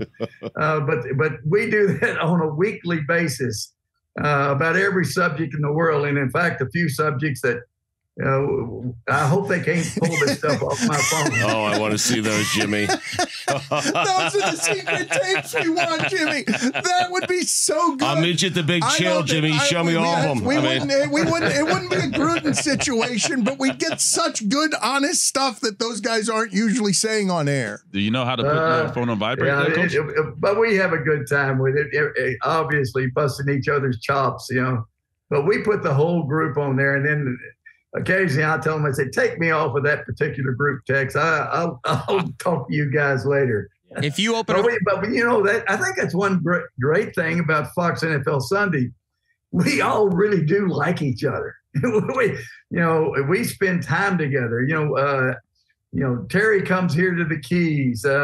Kurt Menifee, he comes down. The whole group, we enjoy one another. Except Riggle. Well, Riggle was there for a while. I love Rob Riggle, but he does so many things. He got so many movies and all kinds. No, he's not. He's welcome. A big chill guy. Jimmy, he's a big chill guy. Yeah. Tell us the truth, Jimmy. Is Riggle? You know what? Before the end of this segment, I want you guys to get me a list of names that we're going to throw in front of Jimmy, and we're going to ask him: is this a guest house or is this a big chill guy? I love that idea. We're going to play. We'll start with LeBatard. Okay. You guys are going to get me in trouble. Yes, just a little bit, because I've got some questions that could get you in trouble, including one about Jerry Jones, but I know everyone's asking you about that stuff, and I'd prefer to talk to you about your life because it's an epic one. You're chronicling it now in a book. You're showing people more than you usually do, and I'm here to tell them, and I've told you this before, Jimmy, that the first 40 years of Jimmy Johnson are vastly, vastly different than the last 40 years of Jimmy Johnson. I don't intend to make you older than you are, Jimmy, but you figured out how to be a grown-up when, I don't have it wrong, right? Your mom died. You're exactly right, and you're not the only one that says it, Dana. Terry Bradshaw said it. He said, I was a SOB back when I was coaching. Troy Aikman said, he said, Jimmy's a different guy now. He's actually likable. So I had a job to do. I had to, be the guy that's going to lead the group, and they came from all walks of life. Guys that came from the streets that didn't have any parenting. Didn't have any role models. Didn't have any structure in their life. I had to be the guy in charge of that. And, if you relax at all, a lot of them are going to fall off the rails. And so that's why I never could relax.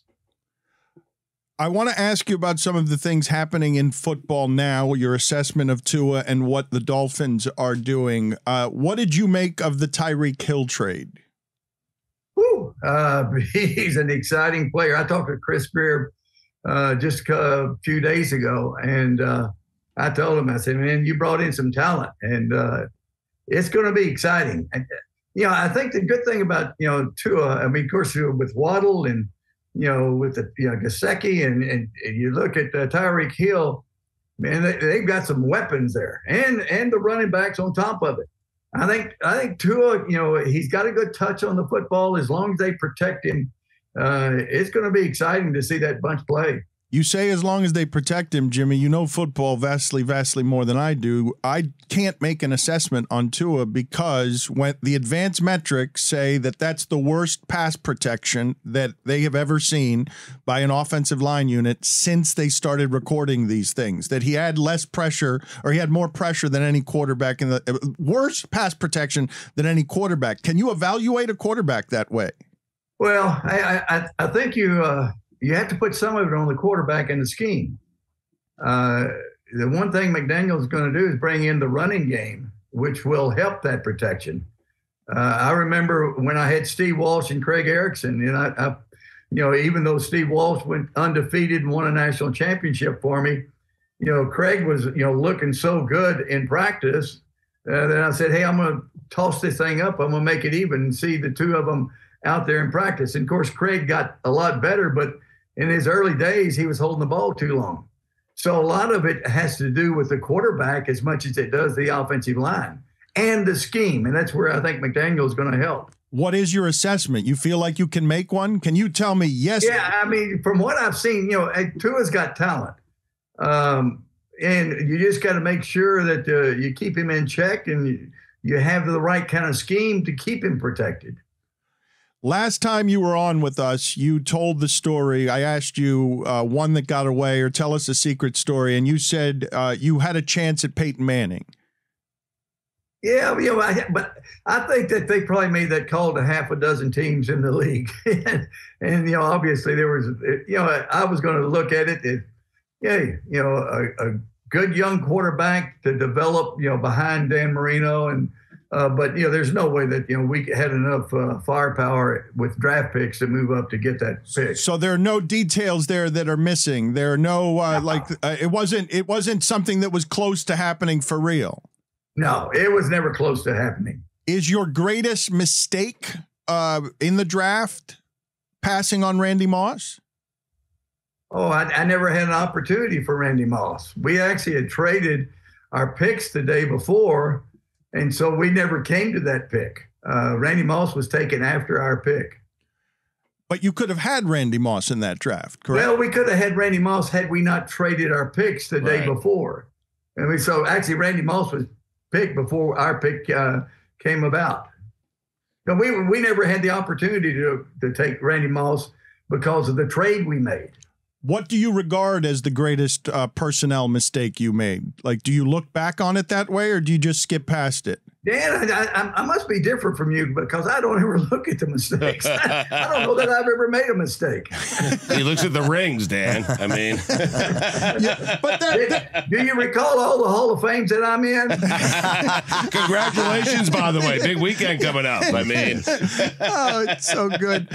People are asking about some of Jerry Jones's comments recently. I'm going to read them to the audience. It's not to incite you, but because I thought once upon a time that you guys would or could be friends like that, and that ego broke you apart, and that perhaps something there could have been, lasted a lot longer than that, and won even more than you guys did, if you guys could just figure out how to get along. And it seems like he's harboring sort of a pettiness now. I don't think I have this wrong, but he's still in the game. He's fighting, and he's never been able to win as much as he won with Jimmy Johnson. And then, he was going to prove that he could win with anybody, and he did by getting a guy who was a clown in Barry Switzer. Love Barry Switzer's personality, but for 1 year used up all of Jimmy's players and hasn't been back to relevant since. And this relationship goes back a long way.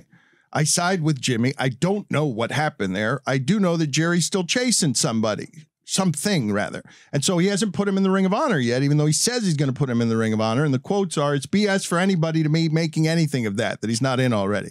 I've said I'm going to put him in.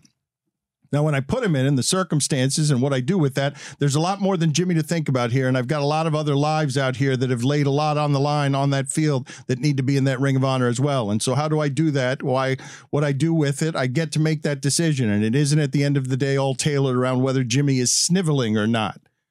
It's such a boss I laugh. had to look that word up in the dictionary. I don't know that I've ever sniveled. Do you ever remember me sniveling? Well, no, it is not a word I would ever associate with you. And also, you'd like to be in the Ring of Honor, but as I said, Jimmy kind of likes it in the key, so it'd be a pain in the ass to get on a plane and go there, but it would be emotional like the Hall of Fame was, because he doesn't actually need your accolades. But it does seem like he could put down the pettiness here and put your name in the Ring of Honor. Do you think he will do that before you've passed away? Well, that's what I said on the show. He said he was going to do it because he told me half a dozen times he put me in. That's what I said while I'm alive. He never can tell. That's his decision. But he doesn't want to give it to you at the end, Jimmy, is the thing. Of course, it's not that you cared. You worry about him passing away first, it's though. Not I'm just saying. You went there. No, right? Jimmy, the only thing is, if he does it, it's going to be Stephen Jones. Talking about it. Jimmy, the last time he was on with us, mentioned, is he going to put me in? But like he was joking, but he wasn't, because Jimmy's moved past this. I don't think I'm speaking for you here, Jimmy, right? You're more bemused by it than anything. Oh, let's see. I think I'm in the Pro Football Hall of Fame. Is that the ultimate? Yeah. So I'm happy where I am. I don't have any deep feelings like, oh, I got to do this, I got to do that. What regrets do you have from how all of that ended? Because it was possible, Jimmy, for you to never end up back with the Miami Dolphins, to ride that out. What would have happened if you had stayed in the relationship? Dan, and I think this is the good part about the book Swagger. I'm in the best relationship that I've ever had with my family right now. My sons are super successful, super happy. I've got a great marriage now. I used to say, the most fun time I ever had in my life was the 5 years, at least the last 4 years at University of Miami. It was a great time. Of course, we were independent. We had a schedule such that we were playing the top teams in the country every other week, and we were kicking their rear end. It was a ball. But, I've changed it. The most fun time in my life wasn't those years at University of Miami. The most fun time in my life is right now. There's real learning in that. Like, Jimmy, you've done profound life-living wisdom stuff there, because you found your way to happy, even if, like I've seen you make a throw-up sound when you think of the man you were or had to be, the asshole you had to be to run. Well, Bill Belichick, in one of the years he came down after his first Super Bowl, and he said, Jimmy, he says, what's the biggest thing, that I've got to overcome after this first one? And I said, well, obviously complacency. Everybody, they're not going to work as hard. And I said, you're the only guy that's got a hammer. Yeah. I said, I give you a perfect example. Joe Brodsky, who I love to death, he was my running back coach, and is no longer with us. But he did a great job with those running backs. Well, after our first Super Bowl, Emmitt Smith held out the first couple of weeks, because that's what happens. Everybody in the organization, the secretary wants a raise, the video guy wants a raise, all the players want new contracts, all the coaches want to do this, people were writing books, TV shows, on and on. Anyway, but Emmitt held out for a couple of weeks. Well, Emmitt comes back in, and then Joe, he was just wearing the rookie Derek Lassick out, the other running back. But Emmitt was standing over to the side, not getting any work. And I said, Joe, hey, Lassick's fine. I said, but get Emmitt in there, get him ready to play. And Joe looked over and said, oh, coach, he's a veteran. he'll be fine on Sunday. And I said, fine on Sunday, my rear end, I said, get him in there and get him ready to play. And that's what happens. Even the assistant coaches get soft on those players. They become friends. That they don't drive them as hard. And I told Bill, I said, you're the only guy that's got the hammer on the players, the hammer on the coaches. You've got to demand that they get better because everybody's going to have a target on your back. Everybody's going to be after you. They're going to be better prepared for you this year than they were last year. And so you've got to be better than what you were a year ago if you're going to win it again. Coach, you mentioned how many people come out to the Keys to seek your guidance and talk about the talent evaluation process. How much has it changed since when you were in the NFL and in college? How much of a what? How much has the talent evaluation process changed, with all this extra information people have? I don't think the talent evaluation changes at all. You look at it, just like Buford, RC says, well, I understand the talent on players. What about the talent as a coach? He said, Pop's going to retire one of these days. And he said, will you be concerned about a college coach, et cetera, et cetera. I said, listen, give me somebody that's really smart and intelligent, somebody that's very passionate about what they do, and they're willing to work night and day to get the job done. I don't know. I don't care how much they know. Give me those three things and you'll be fine. But the talent evaluation for players, hey, give me, intelligence, because I always wanted smart players.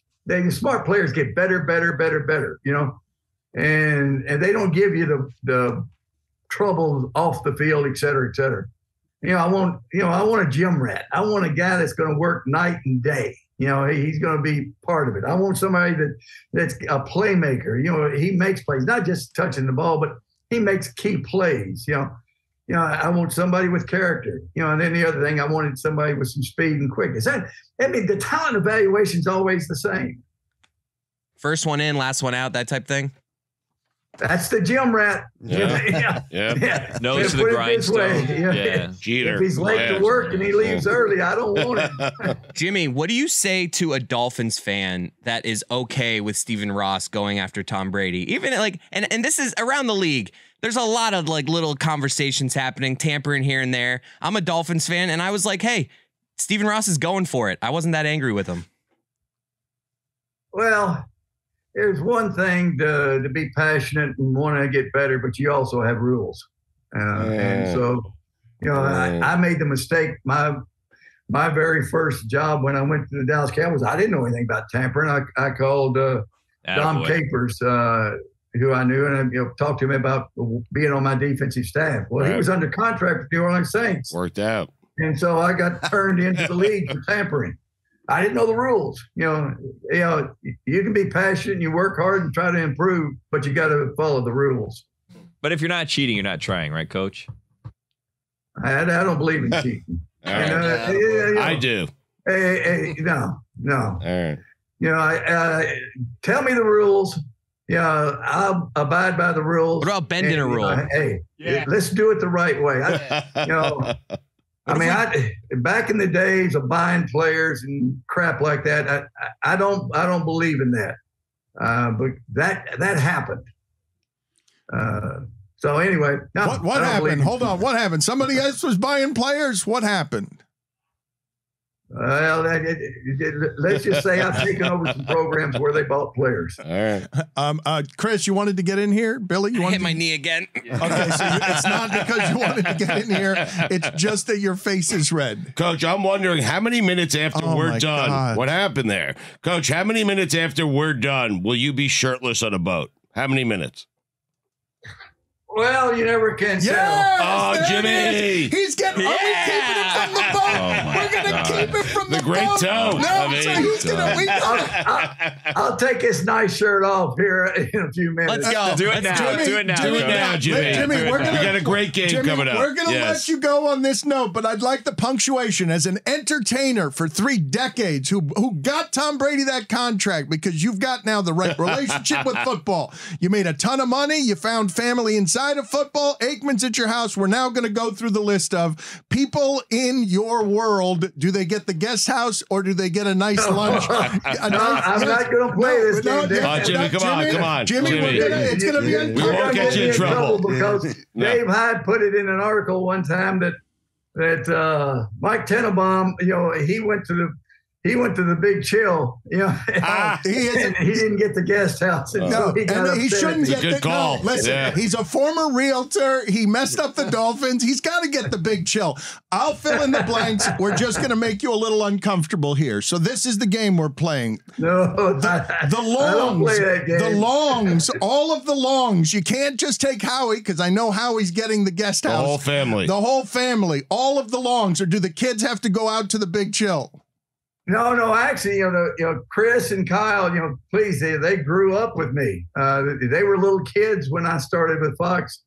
In fact, I visited with Chris many a time. When he was thinking about going, not playing his senior year, going in the draft, et cetera, et cetera. Same thing about Kyle. So they're almost like family to me. Okay, so they get the guest house. Yeah. Strahan. I could cop out and just say everybody. No, but you're not going to do that. Jimmy. You're honest. You won't do you don't it. like cheating, and that would be cheating at this game. Cheating. You're honorable. Yeah. So Michael Strahan. He Strahan. Let me tell you what. Michael Strahan, and I didn't know him that well. I should have drafted him. I was going to draft him. I had him as one of my 20 visits. I brought him up right before the draft, and I had a scout in his home because I was going to take him in the 3rd round. He is one of the nicest individuals you ever want to meet. He is so nice and such a good person. I was in his home for Thanksgiving with his family. He's a good guy. So he gets into the guest house. Oh, without question. See, this is easy. You were afraid of this game. You're not afraid of anything. You're going to throw me a ringer here. Okay. Well, you don't know that. You don't know what I'm going to throw you. But I know you, Dan. I've been trying to trap you for 30 years, Jimmy. 40 years. You've always been outside my grip. This is the time I'm going to get you. As soon as you say a tough one, I'm going to press the button. No. What? As soon as I say a tough one, here's the deal, Jimmy. Okay, this is the deal I want to make with you because I know you want to get out to the boat, and I very much am appreciative of your time. And over the years, I'm hugely appreciative of the man you've grown into and how much of your life you shared with me as a dumbass reporter in this market who was real interested in following you around. And you taught me a great many things. So the end of this. Well, if I taught you a few things, you better get the book Swagger because you'll learn a lot more. There you go. Yes. So I wanted to publicize the book for you. And if I say an uncomfortable one, I would like you to just take your shirt off and walk out of the room. and you don't have to turn the Zoom off because I know you're going to the boat as soon as we're done here. But you might get a couple of more softballs for you before I ask a difficult one. Kirk Menefee. Ooh. Kurt's been in my guest house. Him and his wife Violet. See, so easy, the one that I asked you. Yep. Joe Buck wants to come down. Joe Buck's been in my guest house. All right. See, easy ones. No problem. Joe Buck, you can buy your house now, Jimmy. Yeah. 2 of them. You're noticing these contracts, Jimmy. These are big. Aikman just got a lot of money.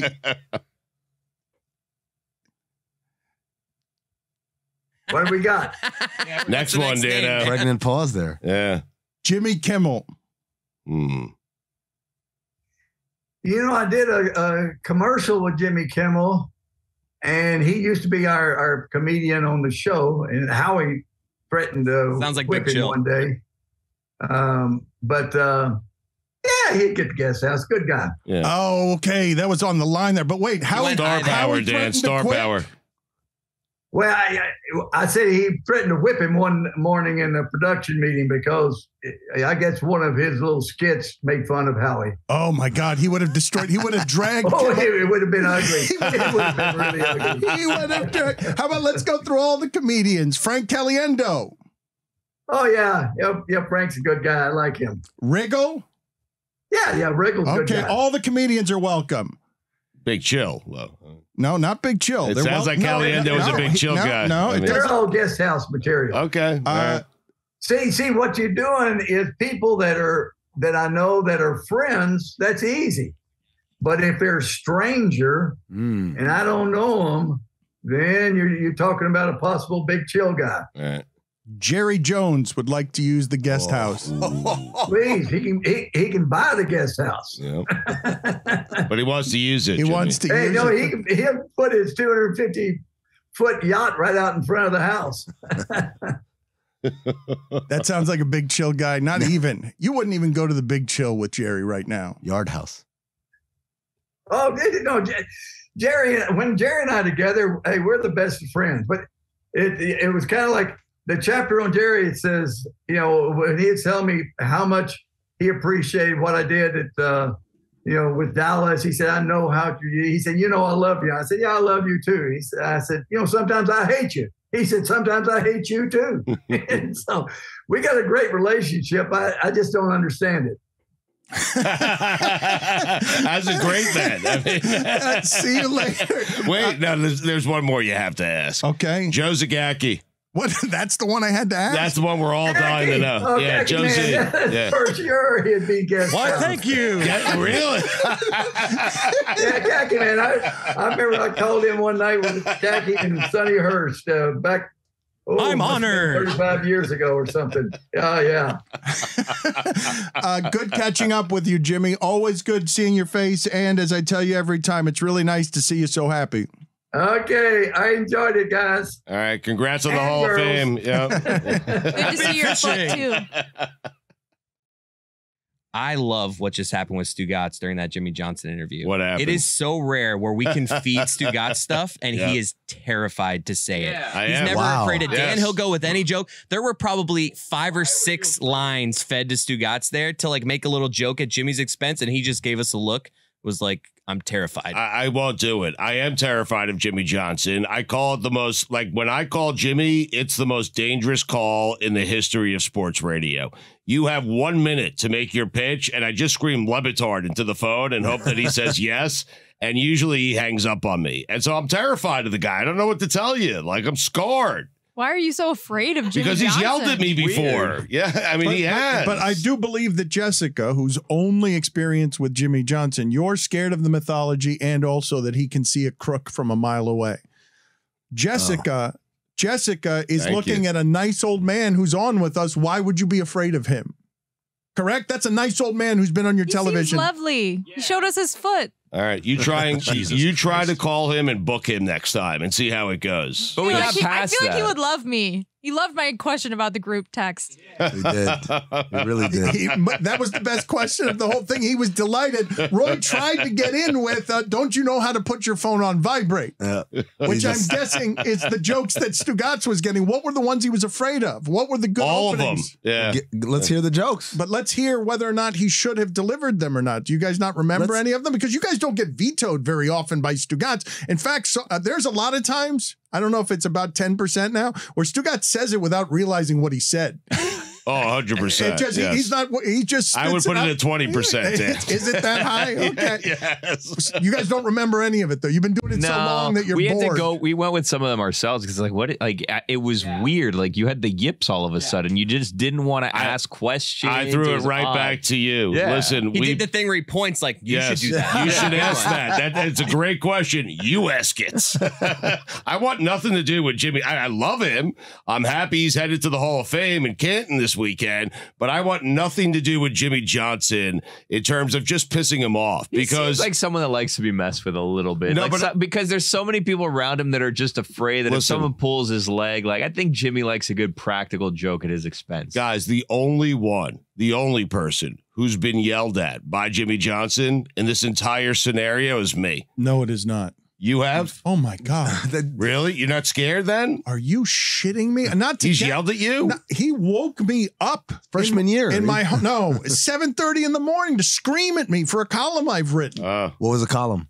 It was he was a mercenary who was just grabbing a bunch of immoral guys and putting them in his huddle. And What was I that, by the way? He doesn't like cheating. Oh, I loved it. I was like, attaboy to the grave. Just keep saying the same line. I'm Jimmy Johnson on behalf of stubborn defiance. But he has learned a ton. And I'm not scared of him anymore, but this person is not to be scared of, Stugotz. It's a different human being. Like you're afraid of the mythology of the man. And look, Dan, I'm scarred. He's yelled at me many times. He's got no time for fools and assholes. So, Damn. I'm not even delivering that your way. No. Well, it feels like you are. I don't mean it that way. Right. I'm saying that Jimmy Johnson, what he does not tolerate, I swear, Stugotz, you don't have to have a defense mechanism that makes you think I'm calling you a fool and an asshole. Well, you did, but it's okay. 1 out of 2 ain't bad, Stugotz. That gets you to the Hall of Fame. Stugotz is afraid of making the joke that makes Jimmy think he's a fool or an asshole. Like I'm afraid of making the joke that's going to have Jimmy Johnson yell at me. I mean, that's really what I'm afraid. I'm just afraid of Jimmy. I can't explain it. Is there anyone else on that list in sports? No. There's nobody else that you feel like that. Just Jimmy. That's it. The guys know it. Like that's why Chris was so shocked, because usually I'll just go with it, but not with Jimmy. I don't know what it is. Well, you grew up in this market as a child, and he was fearsome, intimidating coach who like taught you how to talk. I feel like he's going to make me run sprints. I mean, I don't know what. For what? What was that question that drew that answer? That was a means question. Horrible question by me. Okay. Terrible.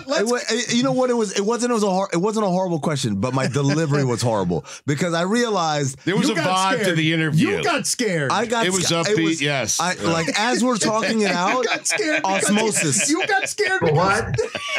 You felt my fear. We were having fun. It was lighthearted. And then you're like, Coach, has it changed the way you draft players now or something like that? All of a sudden it got football-y and serious. Well, Dan asked a football question, so it opened the door to football questions. So then I piggybacked on that with another football question. The problem was I should have asked it. You guys are right. My vibe should have been fun, and there's a way I can ask that question. It's like, come on, Coach, there's just so much more stuff, like that. Instead, I lowered my voice an octave. You did. You went into like the guy who does previews for movies. I absolutely went, Coach. And I really, now here's the funny thing. Stugotz, you know who the version of this for me is in basketball? Who? Kareem Abdul-Jabbar. Really? What? I did. Just let's stop for a second. Yes, just let's stop for a second, because in the middle of what was an otherwise lovely conversation with Jimmy Johnson, Amin, soaked in the fear that he got through osmosis from Stugotz. What? He arrived and took a shit in the middle of the interview. Who's this guy talking? Oh, look, it's the guy who's all reverent because R.C. Buford is somebody I kicked out of my guest house. So, I mean, he's like respecting leadership. And then he's like, well, Dan and Stugotz really seem to respect this guy. And Jessica's like, who's this nice old man? The crazy part, Dan, is it wasn't even a conscious decision. It's just, like pack animals, like when they sense danger and then they see everyone else sensing danger, they just behave the same way. Right. That's what I did. Well, and so you did this to Jimmy Johnson. For what? We will forgive you.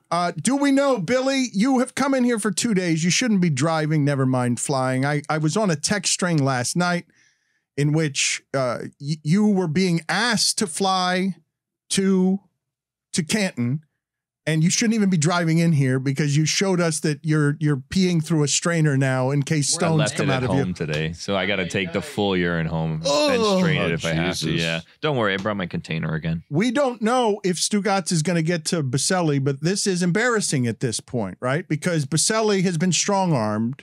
He is very nice to Stugotz. I don't know how much time they've actually spent together, but Baselli legitimately. I met him once. Baselli really likes. What? Radio Row. I mean, you've only met Baselli once at Radio Row? We have spoken on the phone many times, but I've only met Baselli one time at Super Bowl Radio Row down here, Billy, with you. He came over to the table.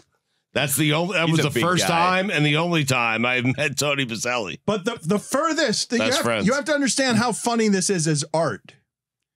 Stugotz has strong-armed his way into friends and family and the parade, and he's met Baselli once. And the party. Yes. He's breaking. He's a little lukewarm on the parade, I have to be honest. He said, be there Saturday at 8. I told him I'll be there Saturday at 8. He came back and said, I have to see if I can get you in the parade. I was not happy with that. Well, he like you offered it to me, Baselli. Yes, I mean, well, I'm not afraid of him. You can't be turned down here. But Billy, are we going? Because I don't trust. I'm dead serious here. This is not a bit. I did not know that Stugotz was coming in today. I'm delighted to have him here, but I thought he was going to Lake Placid, and then he was going to maybe Canton, or maybe not Canton, or maybe a dead show, or maybe a lacrosse mitzvah. Dead shows are over, right? Are you going? Because you've now made all the asks, and Billy can't go with you. The last thing I want to do is hop on another bird, especially to Ohio, but I feel like I should go. Like, Baselli has really given me crazy access. Like, Dan, I am able to go to the party, broadcast from the party, record. No video, he said. Okay, but I could do audio. I could record interviews. It's the Jacksonville Jaguars party. It's the Hall of Fame party. So I could do that. The parade's still up in the air. I thought I would be in Tony's car, sitting right next to him, perhaps driving the car during the parade, which would be great. He's not going to mention me in the Hall of Fame speech. He has agreed to give me friends and family tickets for me and whoever comes. And feel free to join me, Dan. It'll be a nice weekend. I'll be sitting right next to the wife and kids. I mean, they panned to me. I'm on TV. I mean, like I'm his best friend. Billy, are we going?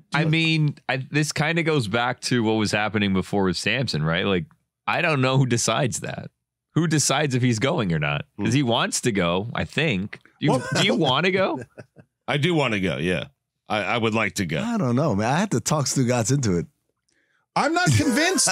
Can you believe anything Stugotz says? You know what I'm wondering here? Stugotz, I love you. I'm wondering if this is one of those things where you're asking and you kind of want the answer to be no. And then you're like, you see, I told you. So I can tell Tony, like, hey, the company won't let me go. Yeah. Like Mojo's bachelor party. Right. Kind of hoping that's the case. Not going to lie.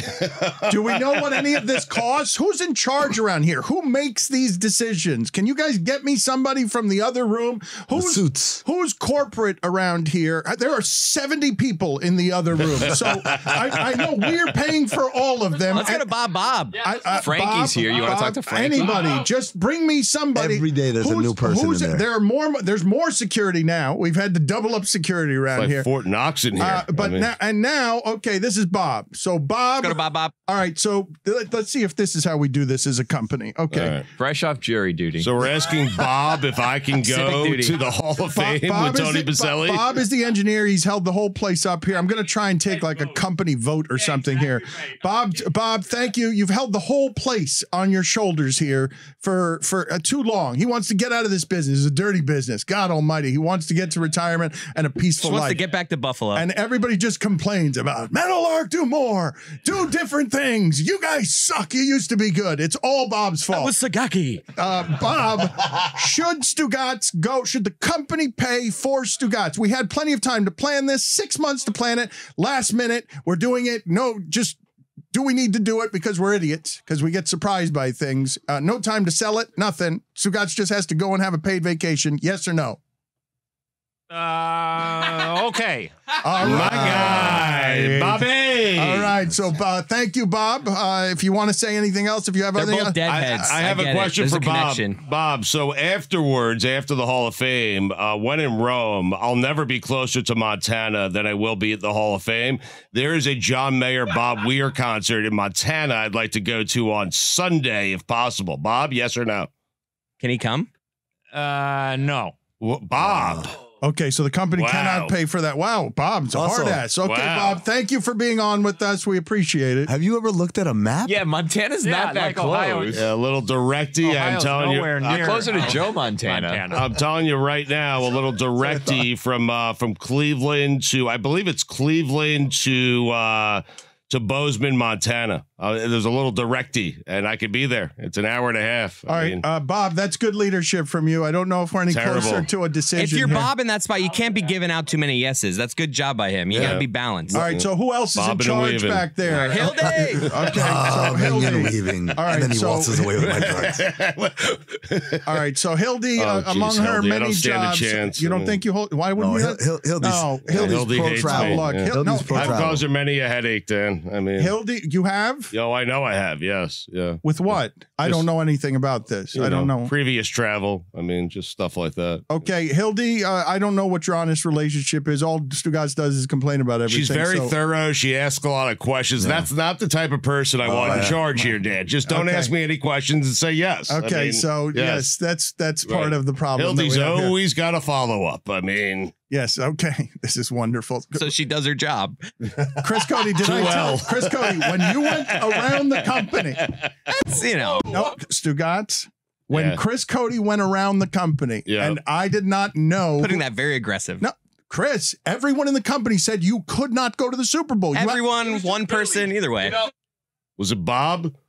It was not Billy. Billy was the one that delivered the news to him that decision was made, because I felt like he was not going to hear that news until 2 days before he boarded a plane. And I said, let me give him a heads up. Well, none of this would have happened if Hildy were here. Is the point. And now Hildy is here. So Hildy, should Stugotz be allowed to go to the Hall of Fame paid for by the company? If I could strap on a GoPro, he could wear a LeBatard cap. I'll pay for it with the RAM card. Wow. Whoa. But there's no video allowed, Hildy. Well, no video at the party. Just the party. Yeah. Yes. Hildy, get closer to the mic. Closer to the mic. Yeah. Send us a postcard. I hope it's great. Wow. Hildy's pro travel, man. I'm telling you. Okay. Travel. Sorry. Okay. She is pro spending money. Thank you, Hildy. Your first voyage stand corrected. near a microphone was very far from a microphone. Mm-hmm. And let's see if these are suits. Who else Carl. is in Carl. Wow. Director of audio. Executive, right? Director of audio. Executive director of All audio. audio in the world. He's the director of. If you hear something in the pecking order, is he higher, lower than Bob? Like it's or debatable. chart, right? It's Everyone's different branches. Here at this company, we're all on the same level. Got it. Okay. I don't think that is true at all. I think that that Carl is in charge of audio. Wait, so Chris is not at Carl's level, just so we're clear. Semantics. But Bob's not in charge of audio, but if Bob leaves, then everything falls apart. We'll have no audio. Yeah, exactly. Right, that's correct. So Bob should be Carl's boss as the engineer. And Bob was a yes. Wow. Right. This sounds out of whack to me. Carl just got demoted. Somehow this sounds out of whack. But if the sound can't get to people, as it sometimes can't, what good does it do for you to be in charge of audio? Where are we with Stugotz? Can you tell me the practical problems? Are we going to be able to get an hour of content from Stugotz that would make it worth the expense? What is the expense? Just know, Carl, that your boss, Bob, said yes already. Okay? I mean, just know that going in. Okay? What is the expense? Do we know how much it would cost to get a team together? Because Stugotz isn't going to be able to turn on a Zoom. It's a Hildy question, I think. But a couple $1,000s probably, somewhere in there. Okay, I should have asked Hildy. So it's going to cost plus his appearance fee. How many people have to go? And the mayor concert. That's the question, right? Are we doing audio? Are we doing video? What's the game we're playing here? What is the game we're playing? No videos allowed. He's told us that a couple only in the times. party. Only and in the the party, acid. Yeah. Are you going to get Peyton Manning? That's the question. You're asking me? I mean, what are you going to get in 50 minutes? Why would I get Peyton Manning? I mean, because you're at the Hall of Fame. That's the guest booker's job. I mean, are we sending one? I mean, so he's going to put as many costs as he can here, so the company has to say no as it votes yes, because then he gets the pressure of content. Would you send Stugotz to Canton? I'm all about the content. If we're getting content, I'm all for it. Send them the content. But are we getting content, Stugotz? Here's what I can tell you about the content. Oh, no, the fingers are flying. I get audio at the party. I get to do visual at the parade and perhaps the ceremony. You said the I don't know parade how was that iffy, works. though. You said the parade was up in the air. He's wishy-washy. I got to be this Pacelli guy. He's wishy-washy. Yeah. What are we getting for the expense? If he's saying it's all about content, so now you're going to have the pressure. You can't go there and just party with Pacelli. You've got to make it worth the expense to the company, correct? Yeah. You listen, I'll tape some interviews. I don't know with whom. Cliff Branch, perhaps. I mean, how about that? That would be exciting. Well, shouldn't you go and try and get Peyton Manning or no? I mean, I would try to get Peyton Manning. It'd be nice to have a guest booker who would also try to get Peyton Manning. I mean, listen, we went to Tahoe. Chris did a great job, okay?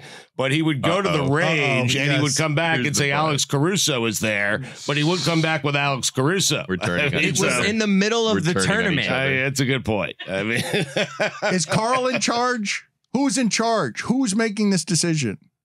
It's Stugotz ultimately making this decision. Well, Bob said yes already. Isn't at some point not everything's about money? If you have a good time, it's about experiences. You ever go on an expensive vacation, Dan? Not when you're running a business. You get back, and you're like, you know what? I had a great time. I made some memories.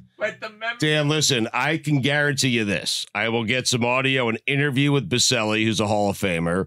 Perhaps Tom Coughlin. And the memories, okay? Maybe Jimmy Smith, Keenan McCardell, Mark Brunell. I mean, people like that. That's good content, Do you think you could get Tony Khan? Because that would be a great get. I think I can get Tony Khan, too. I mean, how about that? And then, Dan, it's the Hall of Fame, and it's me, and it's a who's who, and who knows who I'm going to get, you know? Trey Wingo will be out there. Now I'm sold. Who knows who I'm going to get? Boomer. I mean, can't be what it was at Tahoe, which is the same people we could just call and get. Right. It's got to be guests that are like, I want to. Should we not be putting pressure on this to produce the content that it costs to have it? Probably not. I mean. But I want to go, you know, he's my friend. He's invited me. He's given me access. Who doesn't want access to the Jaguars? I also feel like this opens the door for Stugotz to become friends with other Hall of Famers. That's a good You go, point. you party, all of a sudden there's another Hall of Famer there. The only thing I'm uncomfortable with is I don't know how the Hall of Fame works. Like, you're just assuming Peyton Manning's walking around and he's willing just to sit down and talk to me for 15 minutes. We could chalk this one up to a learning trip. You know what I mean? Like a scouting trip. Yes, I'll map it out for us. Out there, kind of. No, but you guys have had like 5 of those already. I'm still waiting for the Masters content that cost Not money. at Canton, though. How much did Masters content cost? What did we get out of that? I don't know. Dan, who has the answers to that? Stugotz at that tent? No, it was great. You know, me and my dad. Exactly. Right. Did Stupati The memories. Greg, Back to the memories. Yeah, exactly right. Max Homa blew him off. Wait a minute. It sounds like I Amazing. should be talking to Hildy. Hildy, come back in here. Let's see Right. if we can get you closer to the microphone. I want to But know. the Masters is a perfect example. Hildy asked too many questions, but Dan, that's the perfect example where life, listen, it doesn't always have to be content, okay? Life experiences, an experience with my dad, going to the Hall of Fame for the first time. That's what it's all about. That's what life is all about, Dan. I'd like you to go with me. Well, some people would say, though, that you need to plan these things and then sell these things, and it shouldn't be done 2 hours in advance. Well, no, but it ends up like, who's in charge here? See, I like the idea of this being a scouting trip because then next year Stugotz will have enough time to get fitted for a gold jacket. Wow. And then you wear the jacket. It doesn't have the patch on it, but it's just, hey, this is what I decided to wear this weekend. Dan, you know me. You are putting me in a room full of Hall of Famers. Like, that has to go well. It has to go well. I also know you, and I know that the I'll Masters... go by myself. I don't care. I mean... I know that the Masters didn't produce a room full of Hall of Famers. Well, I mean, they were playing golf. I know Tahoe produced Joe Buck. He made news. And Boomer. Yeah. Who else is back there? Iguodala. Yeah, there's no way we get Iguodala unless we go all the way to Nick Jonas, Justin Timberlake, Ray Romano. Exactly. Tell them, Chris. We got them all. They weren't Everybody. on. Yeah. Check back on that episode. They were all on. Who was making this decision? It's your company. Bimmel's here. Yeah. Come on in, Bimmel. Let's do this. What happened to Frankie? Oh, Frankie. Oh, yeah. And what happened? And what happened? Is Hildy the one I should be talking to? No. See, Hildy. It sounds to me like But Hildy's Hildy the one. said yes. Let me talk Hildy to Hildy did say again. it. Let Well, me talk ask to Hildy Kristen, again. maybe. I put Kristen. Yes. Kristen. Yeah, All right, Kristen. well, Kristen asked a lot of questions, Can Kristen say the things that Hildy was unwilling to say because Hildy didn't want to actually betray company confidences? Like when Stugotz says, don't ask that person questions, it makes me want to ask that person questions. I don't think I'm asking Hildy enough questions. Hildy likes to spend money, though. Like, she's all in. She does, She's all in on this She's stuff. just like you're talking about. She's like, tell me early enough and I will get it approved. But she wants it. the That's Hildy right. line. She wants it planned, not 2 days in advance. Right. Like, this is the That's the problem. issue. We knew Baselli was getting into the Hall of Fame for a long time, so now we can't sell it, and then it loses money, and do we get the content? It can't be Tony Khan drunk at a Jags party. There's always sheets and giggles. I mean... Kristen hasn't come across the hall yet, but I think she was just in Chicago, and I don't think she wants people asking questions about that. You know what I mean? How'd he play? I mean, what? Who's in charge? Like, get me someone in a microphone. I think you might be. Get me. No, I am not in charge. I am not in charge of the money. We got a whole company that's handling the money. So on the company website, our internal website, it tells you who you report to. Right? It's like everyone, you click on your name and it says this person reports to this person. So Stugotz, when we click on your name, who does it say you report to? You. Oh, shit. There is an org chart around here. Does Kristen know what the org chart is? Who does Stugotz report to? Is that a question for Carl or is that a question for Bimmel? What are we asking Kristen? Kristen, come over here, please. Thank you. Get close to the microphone. You were asking about the cost of stuff. I think it's a question for Bob. No, do you know whatever Hildy's secrets were He's that an engineer. she didn't want to betray confidences there. Stugotz seems to be afraid of Hildy. Can you tell me what's happening here? Can I get an honest appraisal for what's happening here? Why has Stugotz run afoul of Hildy? Honestly, not sure, but we have a budget, and we can't go over that budget. Okay, here we go. She hit you with the company lingo. Corporate lingo. The corporate lingo. That's the first concrete corporate And lingo. when I we've gotten. travel, Dan, I like to shoot for the stars. So Who's it's always, in- it's who's in first char- class, everything. Who's in you know? charge of that budget? I mean, I love our travel Who's in charge, agency. Kristen? The executives. All right.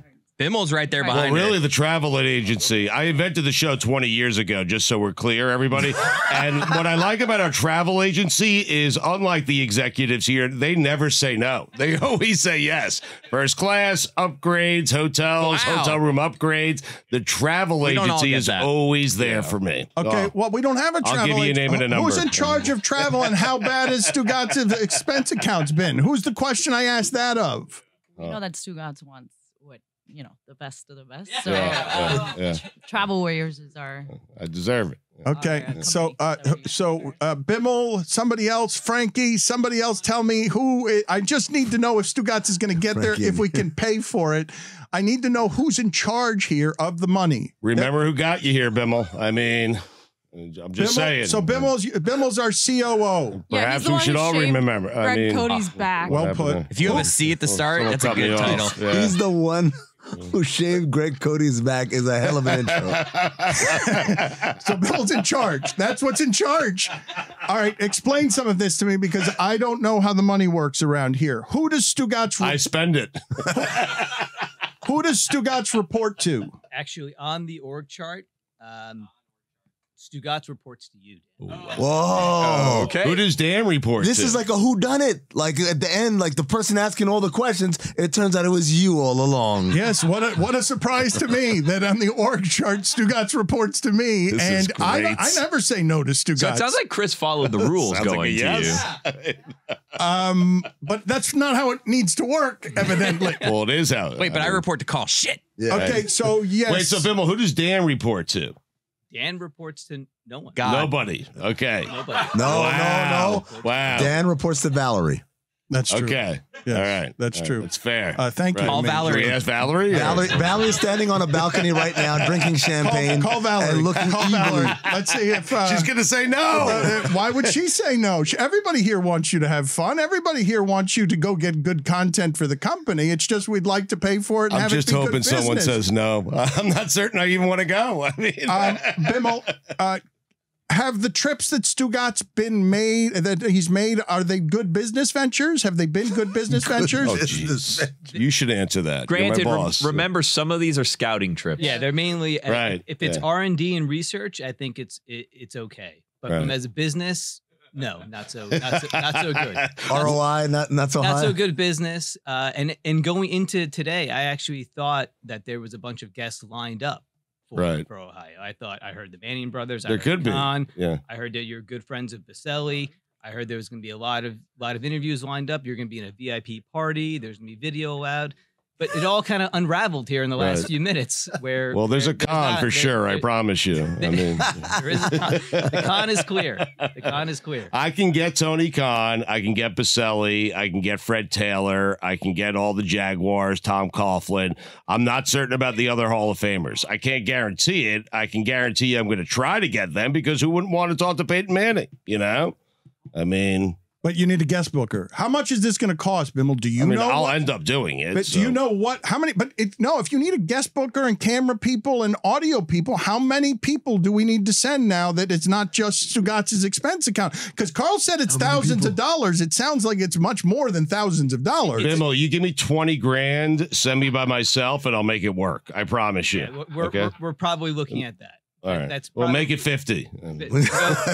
Yeah, don't you hate Just when you to do be that? safe. You I mean, lowball yourself. Well, no, just Mayer, Weir, Montana, Bozeman, Acid. I mean, just in case. It's a lot of travel, but what are you coming back with? That's what we need to know, right? What are you coming back Memories. with? As Chris says. Memories, yeah, I think. The acid Okay, kind no, of but messes with that. we don't need memories. Hopefully not the acid. What about guarantees? What about content guarantees? Because content I just guarantees. guaranteed them. Stugotz, come on. Tony Khan and Fred Taylor and Baselli, like, come on. Well, Coughlin. I mean, what are the promises? What can be? What is the It's audience? a bad class. I got to be honest with you. It's a bad Hall of Fame class. Like Cliff Branch is the most famous guy, man. What's the audience going to get for the company expense of you trying Dick to Vermeil. sneak Lake Placid into this trip as well? What's for the hour you farted out yesterday before your internet blew out? That was a good hour. You'll get a bill for that, boss. Bimmel, do you have a vote here? What's prudent? Just tell me what's prudent business-wise. I would like to improve the morale of this company. I would like to improve Stugotz's morale, but he is insatiable, okay? It's impossible to improve it because he's always going to want more. What is the proper thing for us to do by Stugotz, and what is the proper thing for us to do by this business? The proper thing to do as a business is you keep them home. Wow. But we're in the business of dream making. And making people happy and building morale, making memories, partying with Coney Khan. So I would say get him on a plane. Bob Weir, John Mayer, here I come. All right. Well, it sounds like the company. Well, hold on. Valerie still hasn't told us what to do. But yeah, we still need to hear from Valerie. But I still think we should put in some measurements here. We should put in the number of interviews you get back. Right. We will deduct it from the cost. Otherwise, you're Oh, gonna wow. get cut. Incentive based. Incentive based. That's good. Okay. That's good. So where are we setting the number at? Like, and quality? Like, what are we doing here? I would say Because I can get like 5 interviews easily. I mean, but interviews that you can't get normally on the show. I mean, we've never had Trey on before. Stugotz, hold on now. Now, what they're saying is it'll deduct from the cost, but that means if you do enough interviews, at some point, they have to start paying you extra.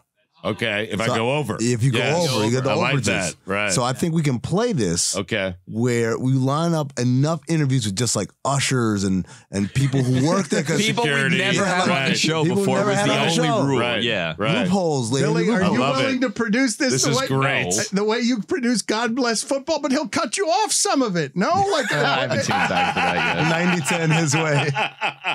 COB. That was a good one, Dan.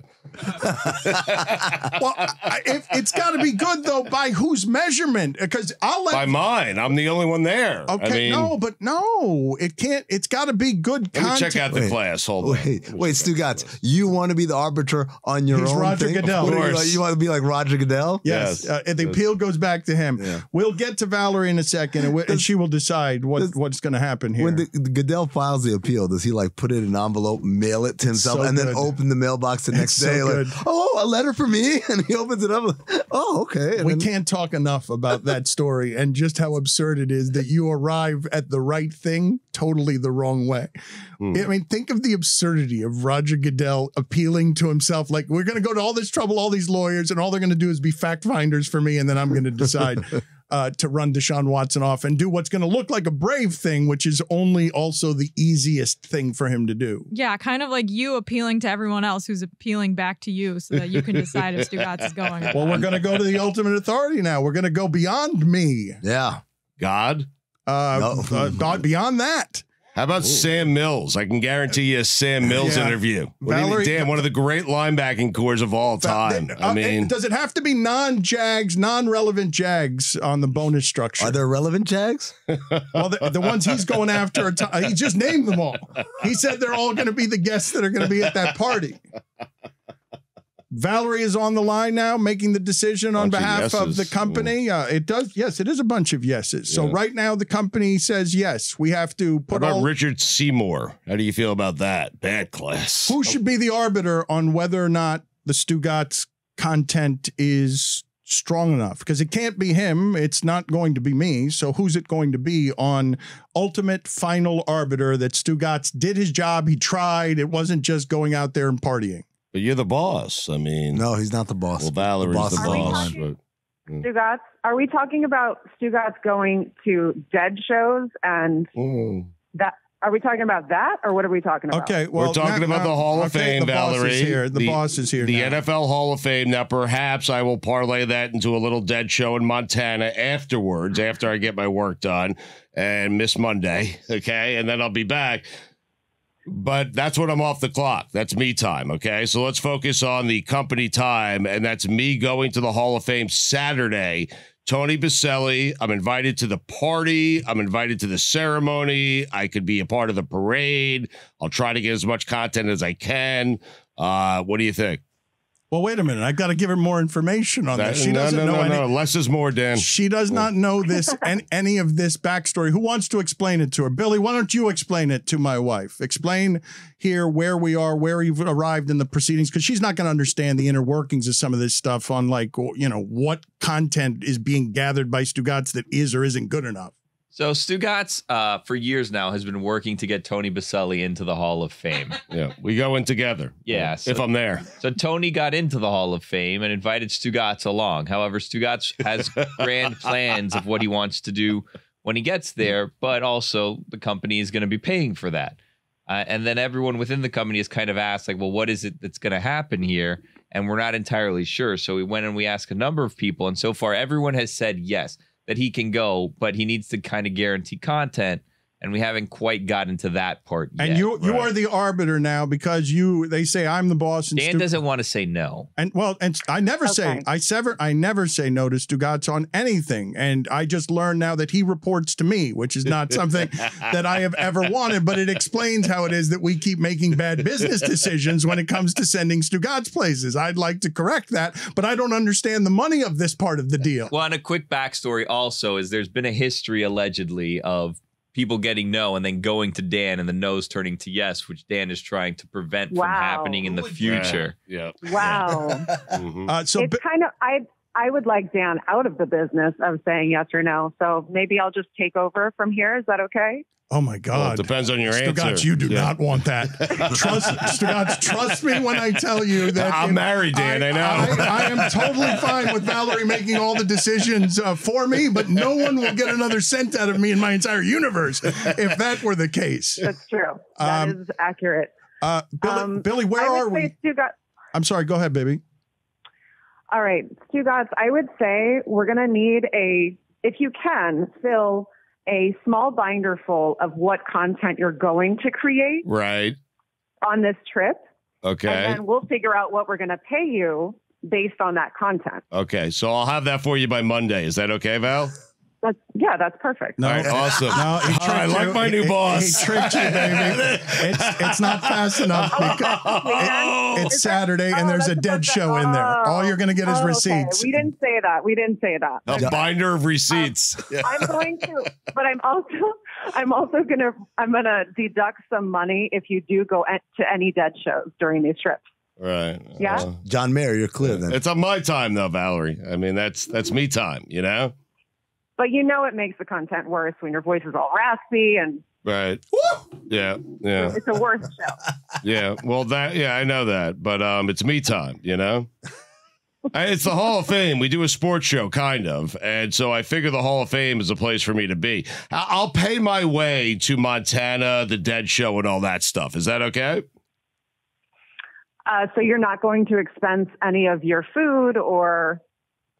You don't want her in charge of this. No. Okay. You don't want her in charge of Let me start over. Anything that happens in Canton that gets me to Canton, gets me home from Canton, happens while I'm in Canton, that's on you. Okay?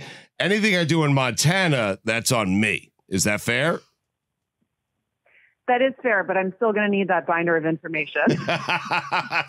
Monday morning, you'll have it. Yeah, that's not great on the timing. So it sounds like a yes. It kind of sounds like a yes. It sounds like you have a lot of work to do tonight, Stugotz. It sounds like the pressure's on Stugotz now. Binder. The company has said yes. It seems like there needs to be receipts before he's gone on the trip. Thank you. Goodbye. Yo, Hosmer's still a Royal. I don't care what anyone tells me. Forever. He's a Red Sox now. Hosmer sucks, and he is by far the best first baseman the Red Sox have had in about 4 years. Why can't your team catch anything? Great question, Dan. They catch L's. Don't know. But is this as laughable a defensive thing as you've seen in your lifetime, caring way too unreasonably about the Red Sox, where you guys keep looking up in the air and can't catch pop-ups? It is. I have attended probably 200 youth baseball games from the time my son was 7 until the time he's now 14. And I don't think I've seen a worse defense on any baseball field anywhere than the Red Sox in July. It was truly shocking. Like the ball, they did the thing that like 7-year-old teams do, which is the ball goes straight up in the air and they all like run around for a while. Then the ball just lands between them and they just look at each other like, oh, thought you had it. They're professionals. These are professional baseball players. It's shocking how bad they've been in July. I really admire end of their season. Mike Schur's baseball analysis, and I don't actually want to do this with him and dork out on baseball every time that he calls in, but he has agreed in his precious time to call in every day until he gets tired to do a stat of the day to help us with our daily content burden. And so he sends these to me all the time. And the last one he sent me was an amazing one on Shohei Ohtani. Is this one where we're going, or you can just keep producing these forever? I have 3 for you. You can pick. Wow. I have that Shohei Ohtani stat. I have a Matt Carpenter stat, and I have a Vin Scully stat. What do you want? You want to spin the wheel, or do you want to just pick one? I'm fine doing this. I'd like to introduce this new segment to our audience, and may it live 1,000 days where you call in with a stat, but you're over prepared for the first one. I can speak on behalf of everyone. No one wants the Matt Carpenter one. Okay, I think it's pretty good. Carp. It's pretty good. Which one do you like best before we get to it? I like all of them. I like all baseball stats. I can't pick. It's like choosing among my children, Dan. Start of the day, start of the day. It is your start of the day.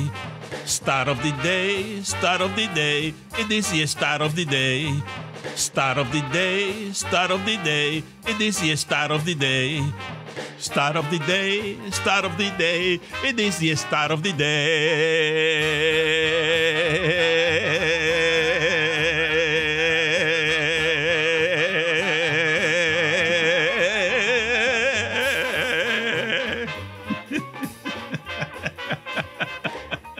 It is brought to you by ZipRecruiter. ZipRecruiter, the smartest way to hire. So you've agreed to do this absurd thing, and are you telling me that this is so easy for you that you'd be happy to give us all 3 of these, because it's not going to be any problem for you to come up with these daily because they're on your mind all the time? That's correct. All right. All right. Well, go ahead and give us all 3, and we will decide which is the best of these. Seem that busy. I mean, folks, in 1949, Ted Williams won the Triple Crown. He had a .650 slugging percentage and a 1.141 OPS. This year, 36-year-old Matt Carpenter, who was essentially out of baseball, was cut by the Rangers, decided to give it one more shot with the Yankees, has a .791 slugging percentage and a 1.226 OPS. So he's the best player ever. That's right. I stand corrected on Carpenter. My bad, Mike. You're saying this is over how many games? Is it 50 games? You're saying that 40. It's only 42 games, but he shows no signs of slowing down. He's on a pace. He would hit, if he kept this up for a full year, he'd hit like 60 homers and win the Triple Crown. It's funny because I have a Ted Williams stat of the day as well, courtesy of Tommy Heinsohn. Said about Bill Russell. Look, all I know is the guy won 2 NCAA championships, 50-some college games in a row, the 56 Olympics. Then he came to Boston and won 11 championships in 13 years. And they named a fucking tunnel after Ted Williams. But that's Boston. Splendid splinter. Mike, go ahead and defend your region and eulogize Bill Russell, who you also loved, though not perhaps as much as the great Ted Williams tunnel. No, I love Bill Russell just as much, if not more. In fact, when I was at SNL, there was this big NBC had like a 75th anniversary special that I worked on in 2001, I think, or 2002. And everyone from every show that NBC had ever made came. Like the cast of every single show you could think of that's ever been on NBC. Night Court? And all the Night Court.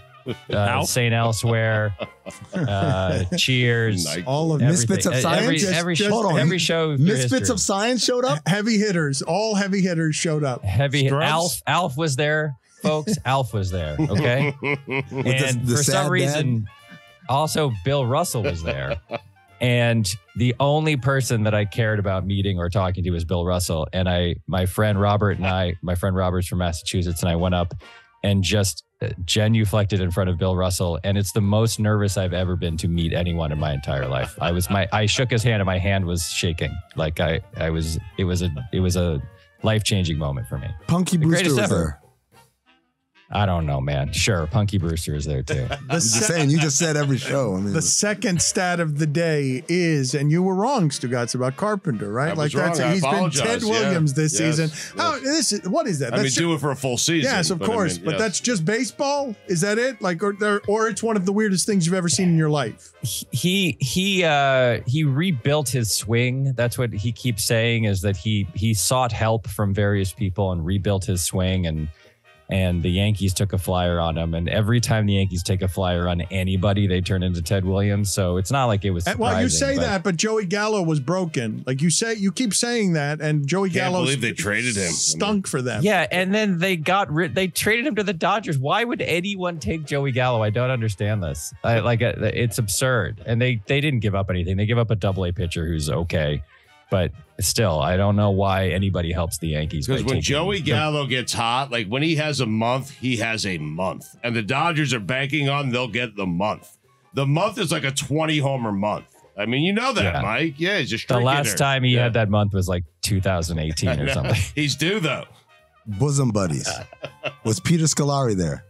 Tom Hanks. I believe he was. Tom Hanks was there? No, I don't know if Tom Hanks was there. Sid Caesar was there. There's the one for Greg Cody. Tell Greg Cody Sid Caesar was there. What was the second stat of the day? Vin Scully, the greatest baseball announcer who ever was or ever will be, was the announcer for the Dodgers for, by my count, 24,274 days. That means that in the time that Vin Scully was broadcasting Dodger games, the average human being could have walked to the moon and then walked back, and then walked to the moon again. And then walked back. No, that's not true. And then walked to the moon again. That can't be true, no. And then walked back, and then walked to the moon. That's how much baseball he's broadcast. That's how much of his life was spent in front of baseball games. Totally made up. I got to be honest with you. It's true. 67 you can't walk years. to the moon. I mean, Chico and the Man. Obviously Freddie Prinze Sr. wasn't there, but was everyone else from Chico and the Man there? I don't think so. The last stat of the day, and we're going to do this every day until he gets bored with us. Your last stat of the day is? This is courtesy of CBS Sports on Twitter. Through his first 50 career starts as a pitcher and 500 games as a hitter, Shohei Ohtani has more strikeouts than Jacob deGrom and a lower ERA than Garrett Cole, and more home runs than Ted Williams and more RBI than Ken Griffey Jr. The kid. The splendid Splinter. Was Meredith Baxter Burney there and the rest of the Family Ties crew? Some of the Family Ties crew was there. Michael J. Fox was there. But Meredith Baxter Burney? I don't think Meredith Baxter Burney was there. Stephen Gross, the dad, was there because he did a bit with Alf that Tina Fey wrote. Alf was actually there. Michael Gross. Somebody was walking around with the costume, not the costume, the hand puppet of Alf. No, it was a costume. Alf costume. This isn't really a stat, but it's an anecdote. So the SNL Studio at H at Rockefeller Center is very, very small. There aren't very many dressing rooms. It's very cramped. It's only about 250 seats. So all of these people, all of these stars, everybody, Jay Leno and Seinfeld and the cast of every show, they all were very accommodating because there wasn't the usual amount of makeup and hair and styling and luxury that they're accustomed to. But everybody was like, hey, this is a once in a lifetime thing, whatever. Everybody was very, very nice. The only person who was a pain in the ass was the Alf guy. Oh no! Of course, the Alf guy, the guy who operates Alf demanded his own dressing room and a separate dressing room for the puppet. That's great. That's an unbelievable story. Yeah, the Stugotz of the Puppet Kingdom. Mike, you need to answer a question for us that's been lingering all week. Do we still have a sweeps week? in TV? Oh yeah. Yeah, I heard you debating this. There is still sweeps. Yeah. It is still a thing. Is it in It's May the way- still? There's 3 of them. There's one in November, one in February, and one in May. Can and you it's the way that the companies set ad rates for the following year. Their ratings during that. It's why the Super Bowl moved to February, because Super Bowl used to be in January. Mm-hmm. And then the networks realized that if they move the Super Bowl to February, then the audience, the enormous audience, would count as a sweeps month audience. You guys sounded So they moved it to February. so unsophisticated the other day when you guys were talking I am about it. promising you, sure, that we will get you in and out in the future. But I do have a couple of questions for you because you're very smart on the business of television. And it seems to be changing at a crazy rate of speed. And I wanted to get some trade deadline stuff from you. But from now on going forward, it'll just be stat of the day. My Two Dads. With the guys from My Two Dads there. I don't remember. Paul Reiser was in You know, I feel like you kind of oversold this event. I'm just going to say that right now. No, It was 21 years ago, man. I don't remember every single person who Helen was Hunt in the was in there? studio. You remember the important people who were there. What? The famous people that were there. My Two Dads, not important or famous? Paul Reiser. Helen Hunt. Put your do a little offshoot of your podcast there. I mean, and do were these shows properly rated or admired, or ascertain whether they were properly admired in their time? TV Phobe coming soon. Give me a minute on what's happening in the business of television.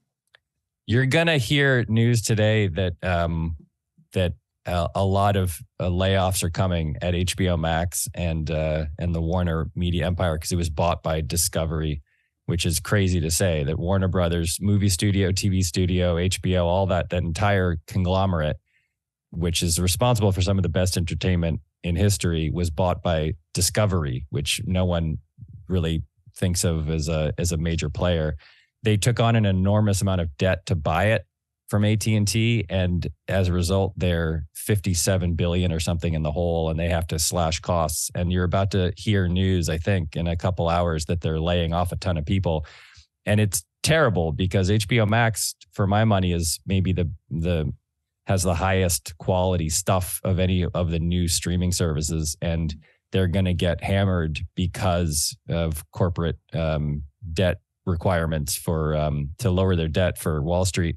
And that's sort of happening all over, a lot of these, you read yesterday that Batgirl, the movie that was made for HBO Max, $90 million movie, they're just never going to air it. They would rather take it as a tax write-off by never airing it. Well, explain some of this stuff to me, because they did get rid of it, and they said it wasn't because of confidence in the directors. They said it wasn't because confidence in the quality. They said it needs to feel like a blockbuster, and now a whole bunch of Warner Brothers stuff is about to disappear. And I think the news that's about to break is 70% of HBO Max is about to disappear.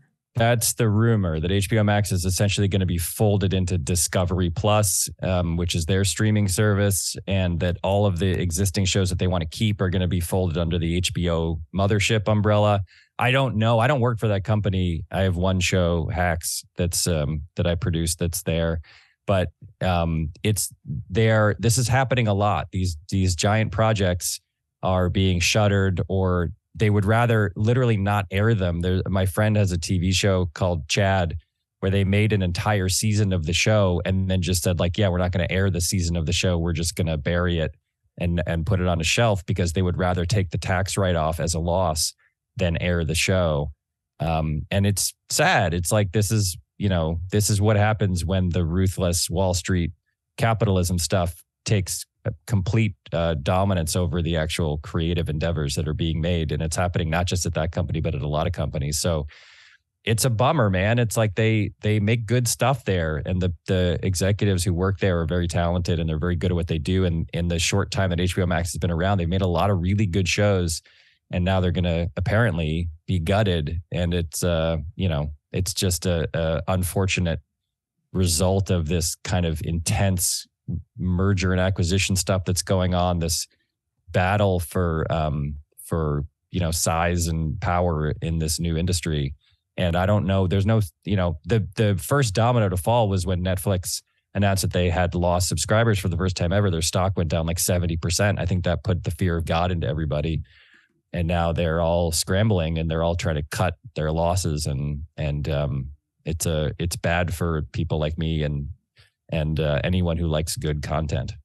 I don't want this to sound like this is the cost of doing business, but a lot of this just sounds evil. Between what happened here and what happened with the CNN streaming platform, this is bad. This is really bad.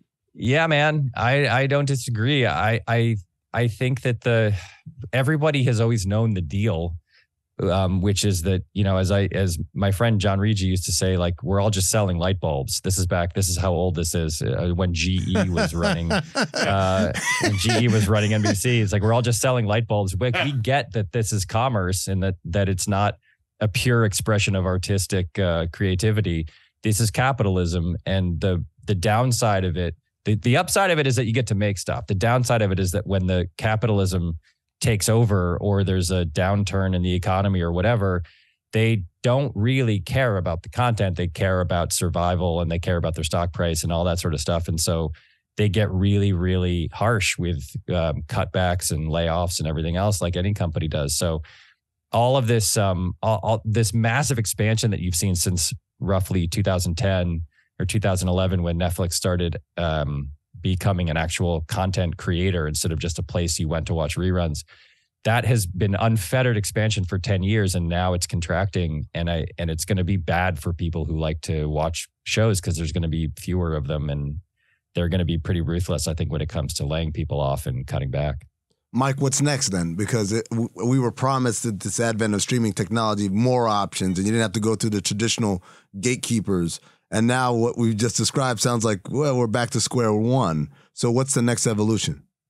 The next evolution is more, I would guess, I don't know, but I would guess that there's more consolidation. I think you'll read that some of these places that are struggling, Netflix has like 55% market share or something in the streaming world. Like, more than half of people in America have used Netflix, which is crazy. That's an extreme outlier in terms of penetration for any company. And everybody else has been struggling to try to keep up. And I think you'll see more mergers. I think there's places like Paramount Plus, Peacock, which is my hometown streamer at NBC. Whatever, Warner Brothers is still an independent studio technically. There's Sony out there. I think you're going to see more of these companies join forces by merging with each other to try to just take a bigger chunk out of the streaming marketplace. But also what's happening is that people are, the economy went south starting with the pandemic.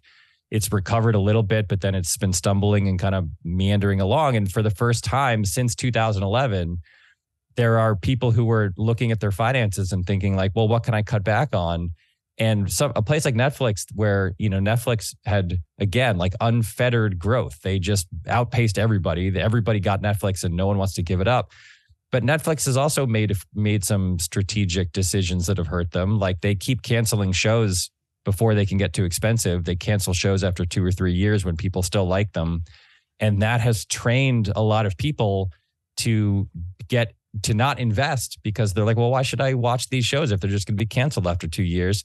And so for the first time, I think ever, people have thought like, you know what, I'll get rid of Netflix. Netflix isn't cheap. It's, whatever it is, $15 a month. That's, $180 a year. And I just put it down for 6 months. And when I get a better job, or when I have more, discretionary income, I'll pick it back up. All those shows will still be there. The shows never leave the service, so I won't really miss anything. And so there were people who were cutting back for the first time since Netflix started its run. So I think they're all trying to figure out exactly how to make this work. And that will mean probably more consolidation in the industry and more people trying to add advertising. Netflix is apparently going to add an advertising tier to their system. I think other places will too. So nobody really knows. We're going on into the 10th year or something of everybody saying the same thing, which is no one has any idea what's going to happen. But the best guess is that more places join forces and merge with each other, and people start being a little more particular about what they subscribe to and what they don't, which is why it's a bummer that HBO Max is going through this right now, because HBO Max, to my money, was worth what you were paying for it. They seem to have great shows coming on all the time. The people there have done a really good job of programming it, and I'm sad to see some of them go because I think they do a good job. It's got depressing. Yeah. Let's pick up the mood. Mike, what's the budget? Walk to the moon and back. Yeah. Mike, what do you think the budget is for the rehearsal? Because we were talking. Oh my God! Doesn't it seem like a giant waste of money? How big is that He budget? bankrupted HBO Max. That's why. I'll bet it's less than you think because they're not paying actors for one thing, or they're paying them very little, and it's really just Nathan and like the set of the bar that he built for the first episode, like that's not super cheap, but it's not millions of dollars. But he transported it across the country and had it rebuilt. He did indeed, yeah. But that's not those aren't the expenses of a reality show, which his show isn't really a reality show, but it's in the same general family. The expenses of a reality show are way lower than the expenses of a what does F-Boy Island cost to produce? Probably like $30 million an episode or something. You have to pay all the F-boys. I mean, those guys aren't cheap. That's what I'm sad to see go, honestly. Are we going to finish the season or not? No, look, if you love that show, then you're happy right now because you're going to get a lot more of shows like that. What you're going to see, reality shows are incredibly cheap to make, and you're going to see a ton more of that kind of stuff. Like that's what they want. Like what these places want. The kind of shows that I tend to make and that other people who make fictional shows make are expensive. They're half hours and an hour long dramas and comedies. Those are really expensive. Reality shows are dirt cheap. So get ready. There's a lot more F-Boy Island type shows coming at you over the next couple of years. That's great. So there's just a season of Chad that was done and will never see the light of day. Like how does that become a tax write-off though? Because if they don't air it, it's just a loss. Like the way these things work, they just write it off as like, oh yeah, we made this and it never aired in any capacity. Could so you get that for Billy? Can you send me season 2 of Chad? I don't have access to it, so no. And even if I did, I think that would probably be a bad idea for me to try to do. Can you lighten up the mood before you get out of here by just telling us what fired you up at the trade deadline? We've done a very poor job of covering baseball the last couple of days. I mean, Juan Soto and Bell going to the Padres makes the Padres a legitimate World Series threat. That's exciting. Like the Padres are great now. They have the best 2, 3, 4 in baseball by far. I was a little bit annoyed that the Mets didn't do anything because I feel like the Mets, Stugotz's beloved Mets, are a legitimate contender for the first time in a really long time. Yeah. And I think I don't have any inside information on this, but my gut says they were after either JD Martinez or Nate Eovaldi from the Red Sox, and they thought the Red Sox were going to blink. And the Red Sox did not blink and kept those guys. But there's no way that the Red Sox were actively shopping those guys. There's no way the Mets weren't interested. And I think that they just kind of couldn't pull the trigger for whatever reason, which I think is crazy. Like it's weird for Steve Cohen to suddenly get conservative at this moment. Right. Like his team is actually really good and there's only 2 months left of the season. And those two guys would have helped. Like they would have helped that team. I don't know that they were after them. I think they were. So that bummed me out. But Soto getting traded, I mean, Soto's literally Ted Williams. And Ted Williams doesn't get traded at 23 with 2 years of team control left. So the fact that the Padres picked him up means they're for real. Their farm system is so good. They traded 5 of their top prospects. They still have like 4 guys or something who are ranked in the top 100 prospects in the minors. And well, actually, I think they have maybe 2 or 3, but they're a legitimate threat. If they play the Dodgers in the playoffs, they could beat the Dodgers now. Like they could legitimately threaten any team. And there's for the next 10 years, Mike. I mean, if they stay healthy, well, right. If they sign Soto, that's the thing. Like they've got him for 2 more years. They have to sign him because they've got Machado locked up forever. They've got Tatis locked up forever. They'd have to sign Soto. But San Diego's an awfully nice place to live and play, and he might want to stay there. I don't know. But they'll have to pay him $500 million if they want to keep him. So who knows if they decide to do that. Samson was on with us earlier, and we got to play the Vin Scully baloney sound, bologna in his face. Bologna. Because tell me if I'm wrong here, because he very often on transactions, I feel like he thinks he knows more than he does. And so we hit him with this. Bologna. On the commentary, I said to him that the trade that the Brewers made, that Hader, you're not going to replace what Hader has been. You might get something close, but you will never again have what Hader was, no matter what you think of your prospects. Am I wrong? Well, Hader has been otherworldly, and in the last month has faltered a lot, and no one knows whether that's a blip. Like relievers often go through, even the best relievers go through months where they get lit up. So it's unclear whether the league has figured him out or whether this is a temporary thing. I think it's awfully hard to replace guys like Hader. Yes, but I don't necessarily think, I mean, look, the league right now is littered with guys. I talked about this last time I was on your little show here. The league is littered with relievers you've never heard of who throw 99 or an unhittable. The Cardinals have like 4 of them. And so I don't know that you'll never replace that guy, but it was a strange move for a team that's leading their division to get rid of that guy.